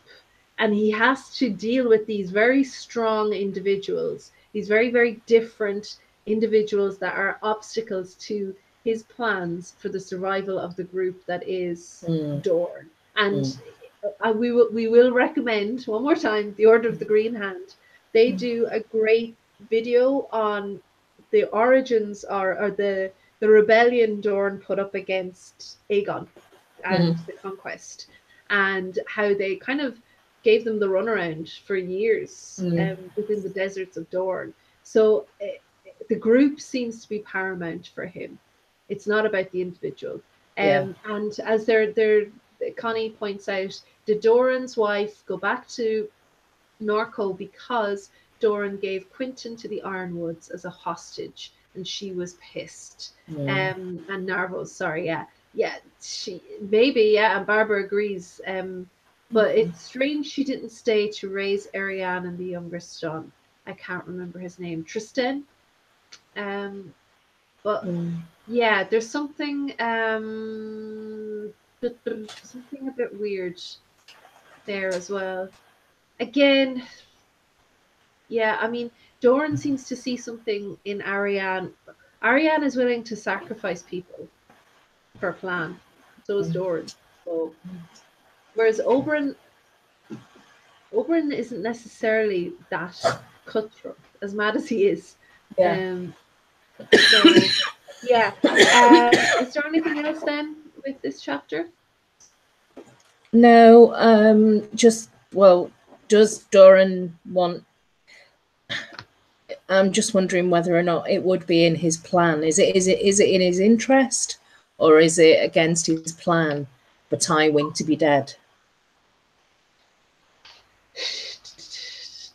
Better the devil you know, I think. Yeah, I mean, he seems to be making a great big thing about, you know, all of the crowd in Sunspear are screaming, vengeance for the Viper, vengeance for the Viper. And then he's got his own family to deal with. And he's got, you know, he's weary, he's heavy-hearted, there's grief here. You know, he seems to sort of like, don't tell me about things about my brother. It's like there's sort of, you know, there is something there, even if he was responsible for sending Oberyn off to his death. I thought it was really sad. The sad bit for me in this chapter was when he was saying, look at the children, to Abara right at the beginning. He was saying, look at the children, and she didn't want to, and he commanded her to look at the children. And he tells her about a story when Oberyn used to like trip the bigger boys and like make them topple into the pool. And when he left to go to King's Landing, he said to Doran, I'm going to topple a bigger boy one last time. So did he mean the mountain? Did he mean Tywin? I mean, it's sad because at that point, when he said that, Oberyn must have known, and also Doran must have known, that he was destined to die in King's Landing. So I just thought that was really sad. Yeah. I mean, we don't have the benefit of ever really knowing Oberyn. The show did a good job of kind of having a caricature of Oberyn, but and as great as that actor was in the show, and he was phenomenally good. I think probably the last great addition of a major character for me, anyway, as an actor. Although there's been a few, Ed Sheeran, for instance, but I think we didn't get the intellect that Oberyn undoubtedly had. And there could be a whole other plan where they sacrifice themselves. We've even, you know, talked about the theory that Shay could have been a Sandstake or a Martell or a Dornish woman of some sort.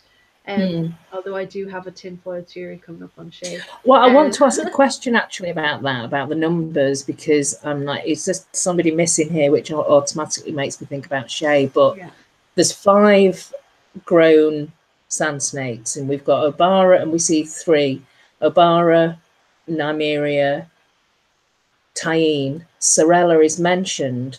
Who's the other one? Obara, Nymeria, Tyene, Sorella. Yeah, I don't know. Who's the fifth one? Do we ever find out? Did you say something? Who the 5th one is? Ropey or Sneezy. Sneezy, he said. Sneezy or sleepy. Gouty. So Gouty. Who is the other sand snake? Well, I just having a complete brain fart here? Because if it is Shay, that would look it up. That would be quite interesting. I do think that when it comes to, there are younger ones, but there are 5 older sand snakes. I think there are 3 younger ones, because he orders all 8 of them to be taken into custody. I'll look it up on the app that I actually paid a whole 4 francs for. So the one thing I wanted to ask you now, What was I going to ask? Oh yeah, no. Preston Jacobs has this maybe. Oh, Connie says Eliza the Younger, Ella. Yeah, Eliza was the one who likes riding horses, I think, and Arianne takes her later on. Oh God, I can't remember. On their travels. Yeah, I think so. In the leaked, not the leaked, the. Oh God, I haven't read the pre-release chapters. Yeah, I haven't read those chapters in ages. Ages. What I was going to ask you is, Preston Jacobs has this tinfoil theory that Oberyn was deliberately making bastards with certain types of women, which I don't really know how that works, but it's an interesting idea because they are very kind of skilled and they do come from very different backgrounds. So I don't know. But to me, it just seems like he was like creating his own personal sellsword army around him. Yeah. You know, and interesting that they're all girls. Yeah, I mean, from a storytelling perspective, though, it is very, and again, it compounds that, you know, the kind of gender politics sways a slightly different way in that region of Westeros. So I suppose, you know, they're great. I just think they were represented horribly on the TV show, but I think in a literary sense, there was always lots of scope for the Sand Snakes.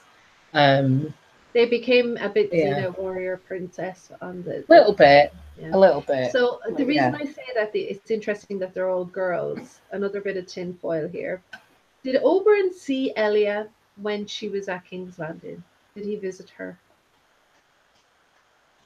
Because it is out there in the fandom that perhaps he had an incestuous relationship with Elia, and it might go some way to explaining why Rhaegar kind of just gave up on those kids because they weren't his. Maybe they were Oberyn's. Maybe he was cuckolded. But I don't know if we've any evidence. Visiting while he was in King's Landing. While she was in King's Landing, sorry. So while she was married to Rhaegar. I don't think we've any evidence of that. It just crossed my mind there that, you know. Interesting though. It might be another reason why Doran didn't make much of an effort to try and rescue her. Anyway, we'll move on to Cersei. I really don't have very much on this, other than the fact that it's a very interesting introduction to her as a character. And I kind of feel George goes out of his way to make her somewhat sympathetic, because I don't know, with the exception of Cat, but that's very brief, I don't know if we get this kind of insight into grief, this sudden grief. And she even references Cat. She said she claw her face. Because this was the thing where I thought that this was like PTSD type of behaviour. Yeah, I've actually got quite a lot on this chapter. Go for it. I think that the symbolism for me in this chapter, and the way it's mentioned as well, it's just very poetic, is the moth that's trapped in the Kingsguard lamp, and she notices it a couple of times. You can hear it flapping around inside the lamp. That's Marwyn shouting, sorry. And I just think that is just such a beautiful description to me of Cersei. That's when she's looking at that and getting really annoyed with it and thinking, just die, just fly into the flame and die, why don't you? And I just think that everything about Cersei is she has this impulse that almost drives her, like she is the moth to the flame, and she, you know, that like that's her in this chapter. And I think that this chapter tells us quite a bit, or at least it gives us some things to think about when it comes to Cersei's state of mind and the dream that she has about being the queen and being like effectively a good queen, and then she gets this vision of Tyrion just laughing at her, and then all of a sudden she's being engulfed by the Iron Throne, and it's hurting her, it's harming her. I think that this is foreshadowing the well, it's definitely foreshadowing the Walk of Shame, where she's looking to see her hands and her feet are cut in this dream. Again, it's a very, you know, she can really feel it when she wakes up. She doesn't know if she's still in the dream or not. So it was a very sort of strong dream that she was having. And you just go read through this chapter and you think there's lots of stuff here about Cersei's self-esteem. Is she truly evil? Because I was talking to Stuart the other night about Cersei, and he said, oh yeah, I know Cersei, like most people, hate Cersei, but she's one of my favourite characters. She's one of my favourite chapters to read. And I said, why is that? And he said, oh, she's just interesting because she's true evil. And I thought, but is she true? Is she? These are all the questions that I have about Cersei. Is she a construct of her parents? Is she just an absolute shit and that's it? And it was in her genes. There's just, I find her mind fascinating. I can't tell whether or not it's paranoia, whether it's she's got this massive chip on her shoulder about her father. She thinks about her father going to hell, but then she immediately starts to act like him, and whether or not she is being like her father, and she needs to be like her father. Oh yeah, yeah. And even that thing, like she need, like, I love that analogy. You're spot on with the moth as well, to a flame. And she needs to be in front. I mean, even the way she's born, and Jaime holding on to her foot as she's born, it's almost like he's trying to say, no, we're not ready yet, but nobody's holding her back. Yeah, like it's a maniacal, power-hungry trait in her. She sees it in Tywin, and she wants to be Tywin. Like, that's like more than the boys. She wants to be her father. Constantly running towards something that she thinks she wants, but ultimately will be her downfall. To destroy her. But also, she wants to be the first. Like, she's raging that she's the last to know that he's dead. Absolutely furious at that. And Sonny says, Connie said that Oberyn was probably too busy traveling. You're probably right. I'm just you know, throwing out a bit of tinfoil. Sonny says, I think this is her descent into madness. It is interesting to, I feel like Cersei was probably broken a long time ago, but it is interesting that we see her, we don't ever see a logical Cersei, and maybe a logical Cersei never existed, but we don't see that at all. And again, it's this link with Tyrion as well, like you mentioned. It's kind of, he's always haunting her. She's obsessed with him. She's her mind is this furious hamster wheel of complete paranoia. She sees enemies everywhere. So Tyrion, Stannis, the Tyrells, everyone around her is potentially an enemy. So she's that constant fear. And then she gets, the other thing that triggers her is just anger at things like, why didn't you come and tell me about this first? I should have known about this. And then that immediately flips her into this should be happening. Just sort my father out, and, you know, make sure that he's, you know, that he's treated in a manner that befits his station. And that kind of trips her into starting to bark orders at everyone, this anger. So there's never any, I just think she's on this constant state of like high alert all the time. And that wears you out, right? Yeah. That's gonna wear you out big time. But you're right, like she is always constantly looking for enemies. And when you're constantly looking for enemies, you don't recognize the real enemies when they're there. And I feel like she's surrounded by genuine enemies that she doesn't recognize. In fairness to her, she knows Varys is not up to scratch, but she realizes a little bit too late, probably long enough for him to get away anyway. But somebody I think is potentially an enemy is Qyburn. I think it's a little too convenient that as soon as she asks for a maester, they find him lurking around. And it seems to me like it's too much of a coincidence to be in the right place at the right time. To be anywhere near the Tower of the Hand seems a bit too coincidental. And it's as if he has put himself in a position where he'll be of use to her. Well, in my notes, I've said Qyburn conveniently appears just at the right time. Mm-hmm. And he ingratiates himself with Cersei in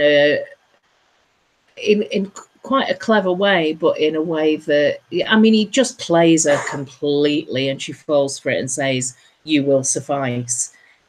Because, interestingly, nobody can find Pycelle, because, now let me ask you this. This to me adds weight to something telling me that Joanna is still alive and she could be a silent sister, or Joanna being a silent sister. If you knew that Tywin Lannister's wife was still alive and you found out that Tywin had died,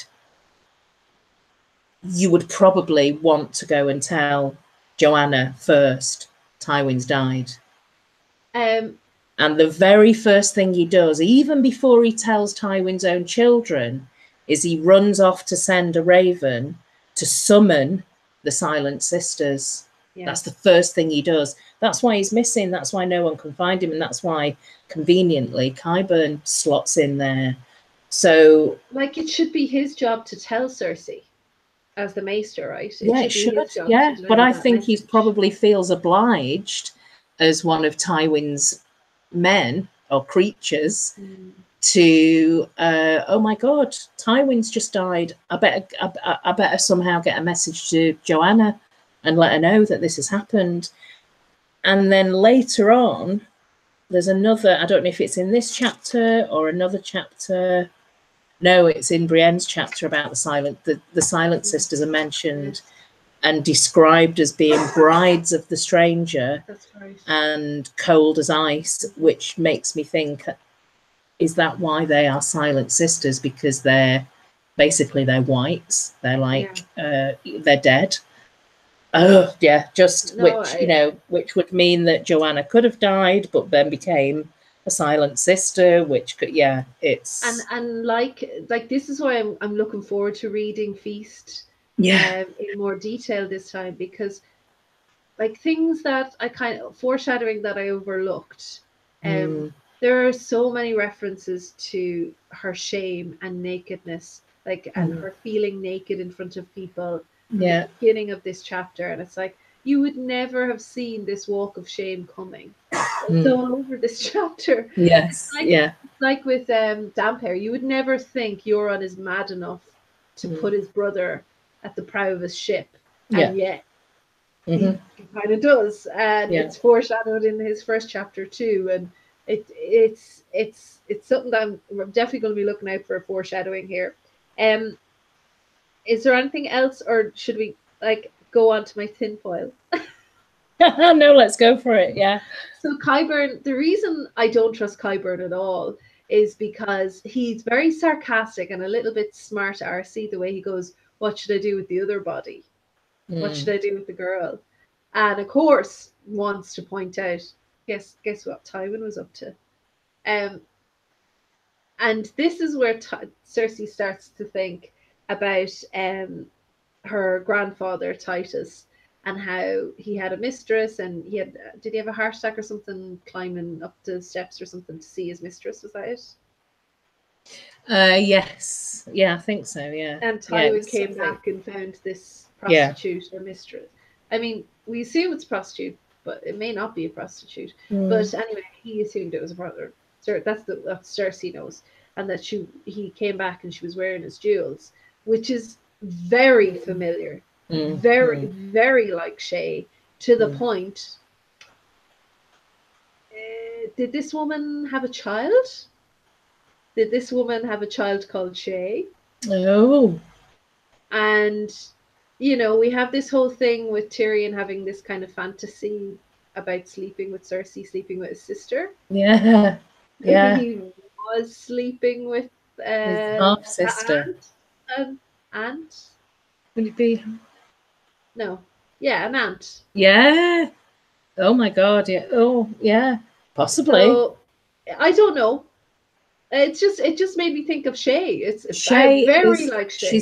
Shay is somebody. She is somebody. And She's not. we think if she's not a sand snake or something, she's definitely some sort of plant from Tywin's. Yeah. Yeah. So I don't know. Would Tywin put her in a position where but then it would tie in with like it would mean Tywin was sleeping with his sister, which would definitely tie in with Jaime and Cersei's storyline. Would make them very like oh my God, I think there's potential, there's potentially all sorts of like permutations of what could have happened in with like family trees and things, and he's so obsessed, isn't he? Tywin is the person who's more obsessed, I think, than anyone else about the survival of the house and the family name, and just also keep someone like that close as well. Since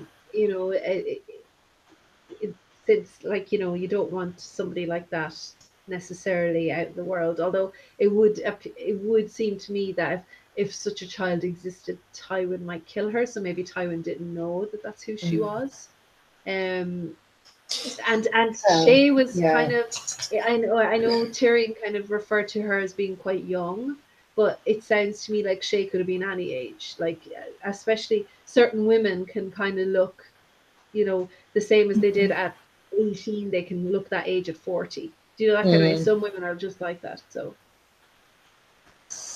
Shay is Tyrion's aunt, like Dany is John's aunt. Yeah, well, there's a precedent then. Yeah. Connie says, maybe that's what the Silent Sisters are, and they can talk to the dead. Interesting. Maybe, yeah.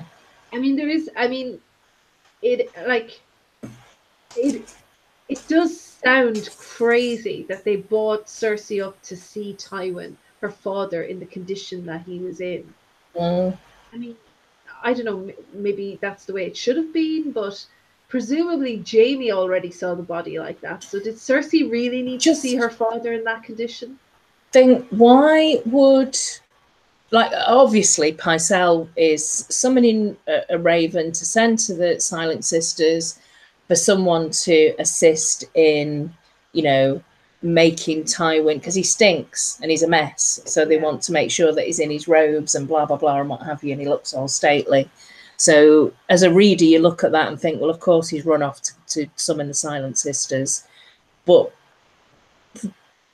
there's also again an argument that he's run off to the Silent Sisters as his very first port of call because he wants to let Tywin's wife know what's just happened and that her husband's just died. So yeah, unless he isn't. So we do know that Pycelle has a nice little trick of saying he's sending one raven, but he's actually sending more than one. You've seen that before in a Tyrion chapter, right? Or no, Tyrion wanted him to send 2 messages and he only sent 1 or something like that. Yeah, there was something about so he may have sent more than 1 raven. So where Connie wants to know, where do you send that raven if you're sending it to the Silent Sisters? Where I don't know if there's, are they attached to the septs? I mean, there are a lot of septas and septons and religious people who move towards King's Landing anyway. Yeah. So So at the end of this chapter, we hear news that Tyrion is missing. He could be in the walls. Cersei's cursing. She almost got rid of him. And then she starts to crumble into madness in terms of beginning to believe that this Valonqar prophecy must be coming true. Yes. And this is an example kind of like with Aeron as well, who's also mad, that she has the answer already. Like, she knew at the beginning of this chapter that Tyrion was already gone, right? She knew that he was free at this stage. And she already has the answer to these questions, but her need for power, her like this lack of logic just completely dictates her actions and what she says, and she doesn't listen to the logical answer and to her good instincts actually that she does have. Like, I mean, with Blunt and the Kettle Blacks, she's already kind of going, I can't trust these guys. With Varys, I can't trust these guys. So she's very good at and immediately, like Tyrion, better than Jaime at picking out, you know, who not to trust. I just wondered, in the last time we saw Jaime, he disowned Tywin as his father. The last time in his last POV in Storm. Does that mean he has disowned Cersei as a result as well? Because Cersei is so much Tywin's daughter. I don't know. I mean, I think he's still trying to develop his identity post losing his hand, isn't he? So I think. Well, he had to have known. I think she's his weakness, you know. Yeah. Well, he had to have known setting Tyrion free and telling him about Tysha would result. I still think he knew that was going to happen. He knew. Yeah. As much as he protests later, it's like Cersei, you know. It's like you already know this is a possibility, right? Yeah. Varys is playing you, or you are allowing him to play you. Tywin, I think, was bad for as Connie said, he seems to be getting cooler towards her for sure. And Tywin was bad. He was a bad guy. Yeah. So, yeah. And then finally, unless you have anything else, we're on to one of our favorite POVs. Oh, it's like a warm blanket and a mug of cocoa, isn't it? Yeah. A Brienne. It's like it reminds me of the Davos chapter or a Sam chapter. It's like this is just somebody who's nice. Yeah. There's nothing dark or sinister. Now Arya was fine as well, but we don't really get to see much of him in his chapter. But Brienne is lovely, and it's just this repetition of the opening line of this is, you know, a girl of 10 and 3, blue eyes, auburn hair, and this repetition, and it's even said here, you know, still she persists. She keeps her persistence to keep her oath keeper, my manicure, is like commendable, but also typical Brienne. I wish she saw the bad in the world a bit more than she does. She's starting to, I guess, but stop looking for people with auburn hair. I have auburn hair. I've spent a lifetime of people coming up going, can I touch your hair? Can I take a picture of your hair from my hairdresser? Like, it's so rare, auburn hair. And in Westeros, it must be even rarer. So stop looking, and especially with blue eyes, stop looking for her like that. There has to be a better way of looking for her than asking for the rarest combination. Yeah. You may as well just come out and say, have you seen Sansa Stark? Yeah. Have you seen a girl that's kind of the Tullys but has got the beautiful blue eyes of the Starks? You know what I mean? It's like, stop. It's so ridiculous. And of course, she's instantly bought up by, what's your man's name? Shadrach. Instantly says, listen here, love. Yeah. I know who you're looking for. Yeah, I'm also looking for, and he actually, it's interesting. His nickname is the Mad Mouse. So Shadrach, who she meets later on in the chapter, and his sigil is a white mouse with red eyes. So, and that just makes me think of like Ghost or the Weirwood. You know, the black, the white with the red eyes. And whether or not, like, again, that's a kind of an appearance of Bloodraven. But this chapter again, I've just got vows and oaths, and you know that she made a song. There's two things in this chapter that jump out. I mean, apart from all of the characters that we get to meet, the Cirilla for the Penniless, and Longbow, and all these kind of decent men that are on the road, and all of the stuff that she hears about the outlaws and the broken men in the woods and it being much worse up north. But in this chapter, two big things stand out for me. One is she talks about an oath as the most solemn oath is one made to the dead. And she did actually say that in the TV show. Yes. So I remember doing a podcast where we kind of pull the episode apart, and that to me was really like, I'm certain Lady Stoneheart will be here, because that, you know, that's a massive link, that line.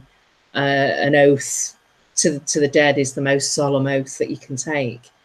And she's got Oathkeeper, and, you know, all huge.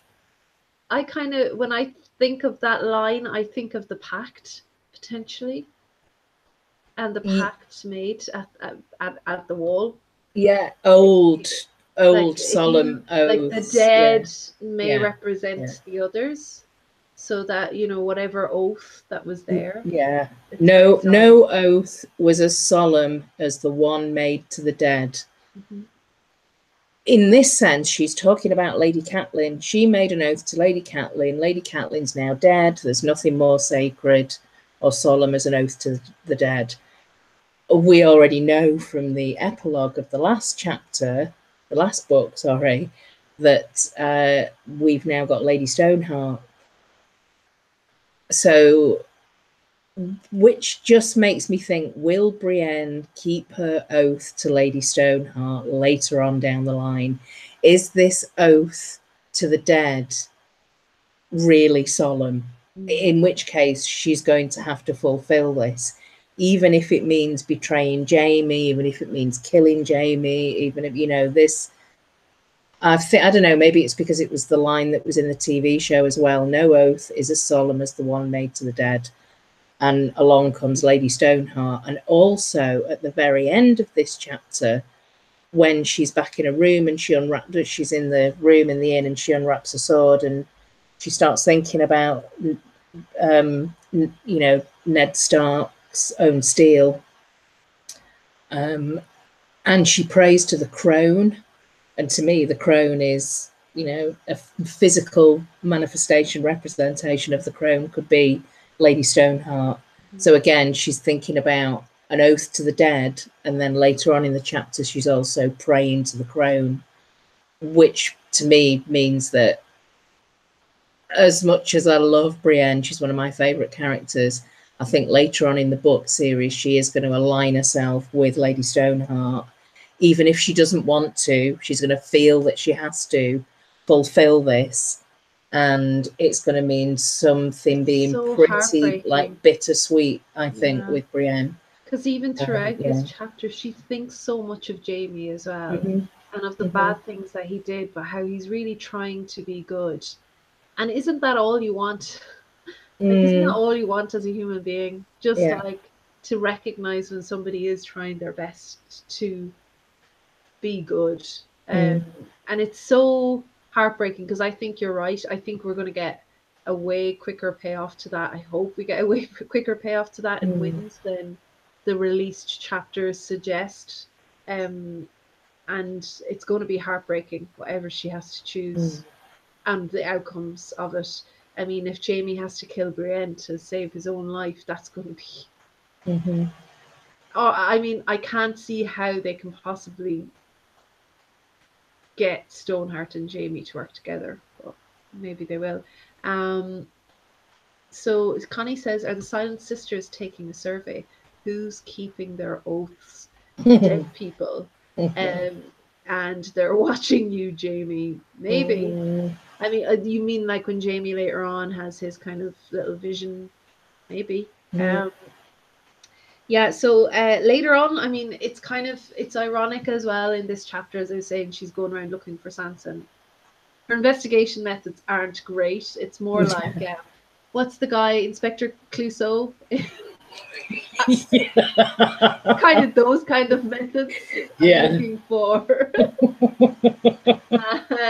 And she has these random men jump out at her from time to time. Oh, and she's a high-born lady as well. Yeah. But she finds it hard to, because she has lived her life as like she refers to her as the freak and the beast and all this kind of thing, because she has lived her life in such a non-feminine way, or has like resisted those kind of urges. She can't empathize or put herself in a position of Sansa and figure out where she's going. And then she starts thinking, after talking to Shadrick, that, oh, maybe I should be looking at this from Dantus's point of view. And that's the line I should be going. Because, you know, she'd be able to imagine what a fat, drunken knight would think, rather than a 13-year-old girl, which is kind of sad.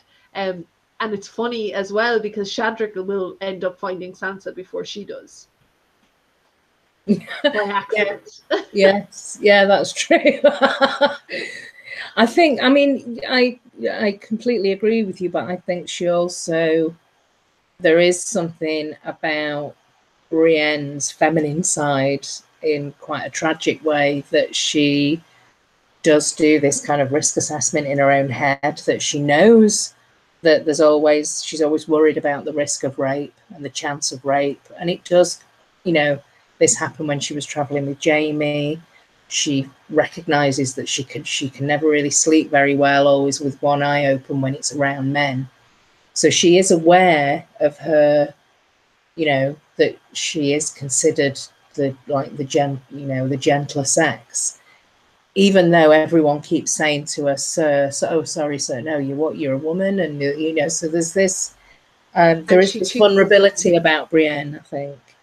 Yeah, and she chooses a mare to ride as well. Which is kind of a dangerous thing to do in some ways, because she even marks on the stallion in the stable, you know, and maybe it might sense that the mare's in heat, and that could be her as well. Do you think there's any foreshadowing for this? Just crossed my mind, but do you think there's any foreshadowing here for Brienne to become a Silent Sister, with this solemn vow to the dead and this kind possibly, of obsession with her maidenhood, and maybe kind of garbing herself? Also, there's like lots of references. Then we have the encounter with the sparrows here as well. Yes, on their way to King's Landing. So there's a septon with them, with a crystal around his neck, and there's a description of him. Is this the new High Septon on his way to King's Landing?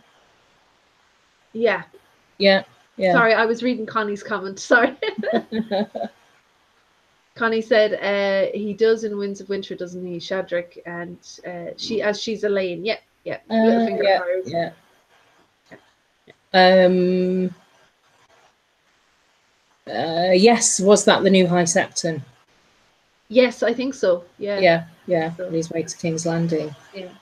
And I mean, this kind of, they sound already worked up, this group, and they already sound like, had they met them, you know, a week or two later, they may not have gotten out of that alive. That kind of like sense of urgency and tension. And there's a lot of noise, the chanting, and you know, so there must be a bit of a sight to behold, because they're growing as they, you know. So this is, where is she now? Like up by Rosby, Duskendale, and by the time they get to King's Landing, there's a huge number of them, because they're just gathering people, like the Pied Piper on his way to King's Landing. And the more you have, the more violent they're going to get. And I mean, who could blame them? People are worried. People are starving. That men have been lost at war. I'm sure a lot of capable men have been lost at war, which have left elderly and women and children at the mercy of whoever is around. But not only that, their septs have been ransacked, and septons and septas have been attacked and killed. So, and Brienne knows this, and it's like, at this stage, it might be safer to go north.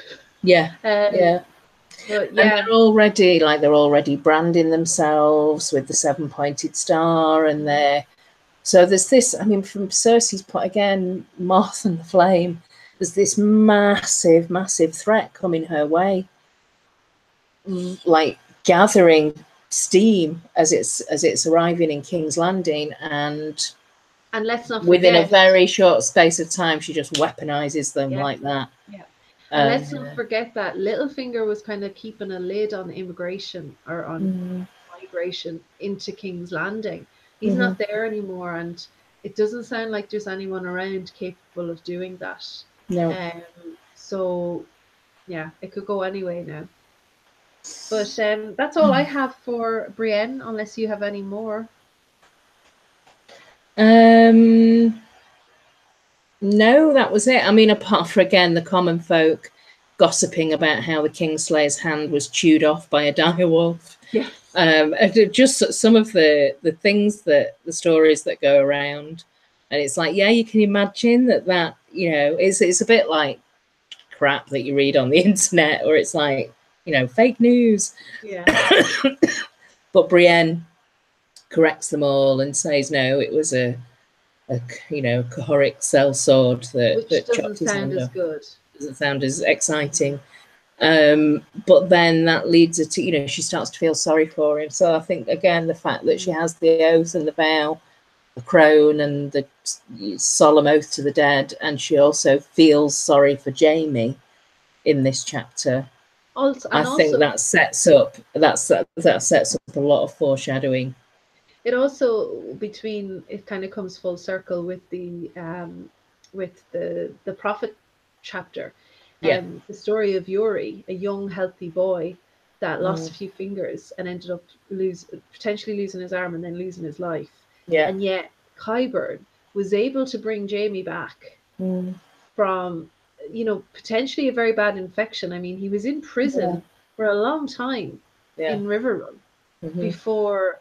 So his immune system would have been depleted, but as Brienne says, he was very weakened, but he was still a good fighter. But the fact that he's able to survive that thanks to Qyburn, and Qyburn makes sure that Cersei knows that instantly.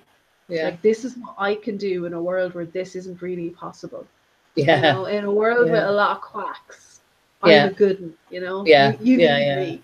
So, he totally ingratiates himself with her. So, you know, right from the beginning, and at a very vulnerable time for Cersei, in swoops Qyburn. So there's a massive agenda there for him. There's lots of theories about who he could be, but I definitely think there's something. I mean, I think Preston has a theory that he is working with the Dornish. Yeah, possibly. There's a lot of links there. Connie continues with your symbolism of the moth and says she flies right into the sparrows. Yes, yeah. So, that's Brienne 1, and that's our discussion for this week. Next week, we will be looking at Sam 1 to Brienne 2. I think the first 3 weeks end in a Brienne chapter. Yes. Very even. So I might be doing a stream during the week with somebody. I'm not entirely sure yet, but I might do a Q&A during the week as well. And I'll try and figure out a better way of promoting the channel. If you have any ideas of where I should be, let me know at mrscronall at gmail.com. The link is in the description to my email. I think it is. If it's not, it's there. And just a quick promo for my podcast with my husband. If you want to check that out, links in the description. And of course, Clare is linked in the description as well. So you can find everything you need. You'll also find, very importantly, the schedule and all the playlists for our previous rereads, which are over on my other channel, but I do have playlists on this channel, so you can easily follow them. You don't have to be subscribed to my nails or anything like that. Thank you so much to our very old reliable viewers and contributors for coming along: Connie and Sunny and Ion and Boba and Johnny and Barbara, and I'm probably going to forget somebody, so I probably shouldn't have started that. Thank you so much to everybody, and as always, you can watch the chat live. If you just click it down, there's a menu, you can click it on your phone or wherever you're watching it, and you'll be able to follow along with the chat as you listen to this live. Thank you so much, Claire. It's nice to be back at least.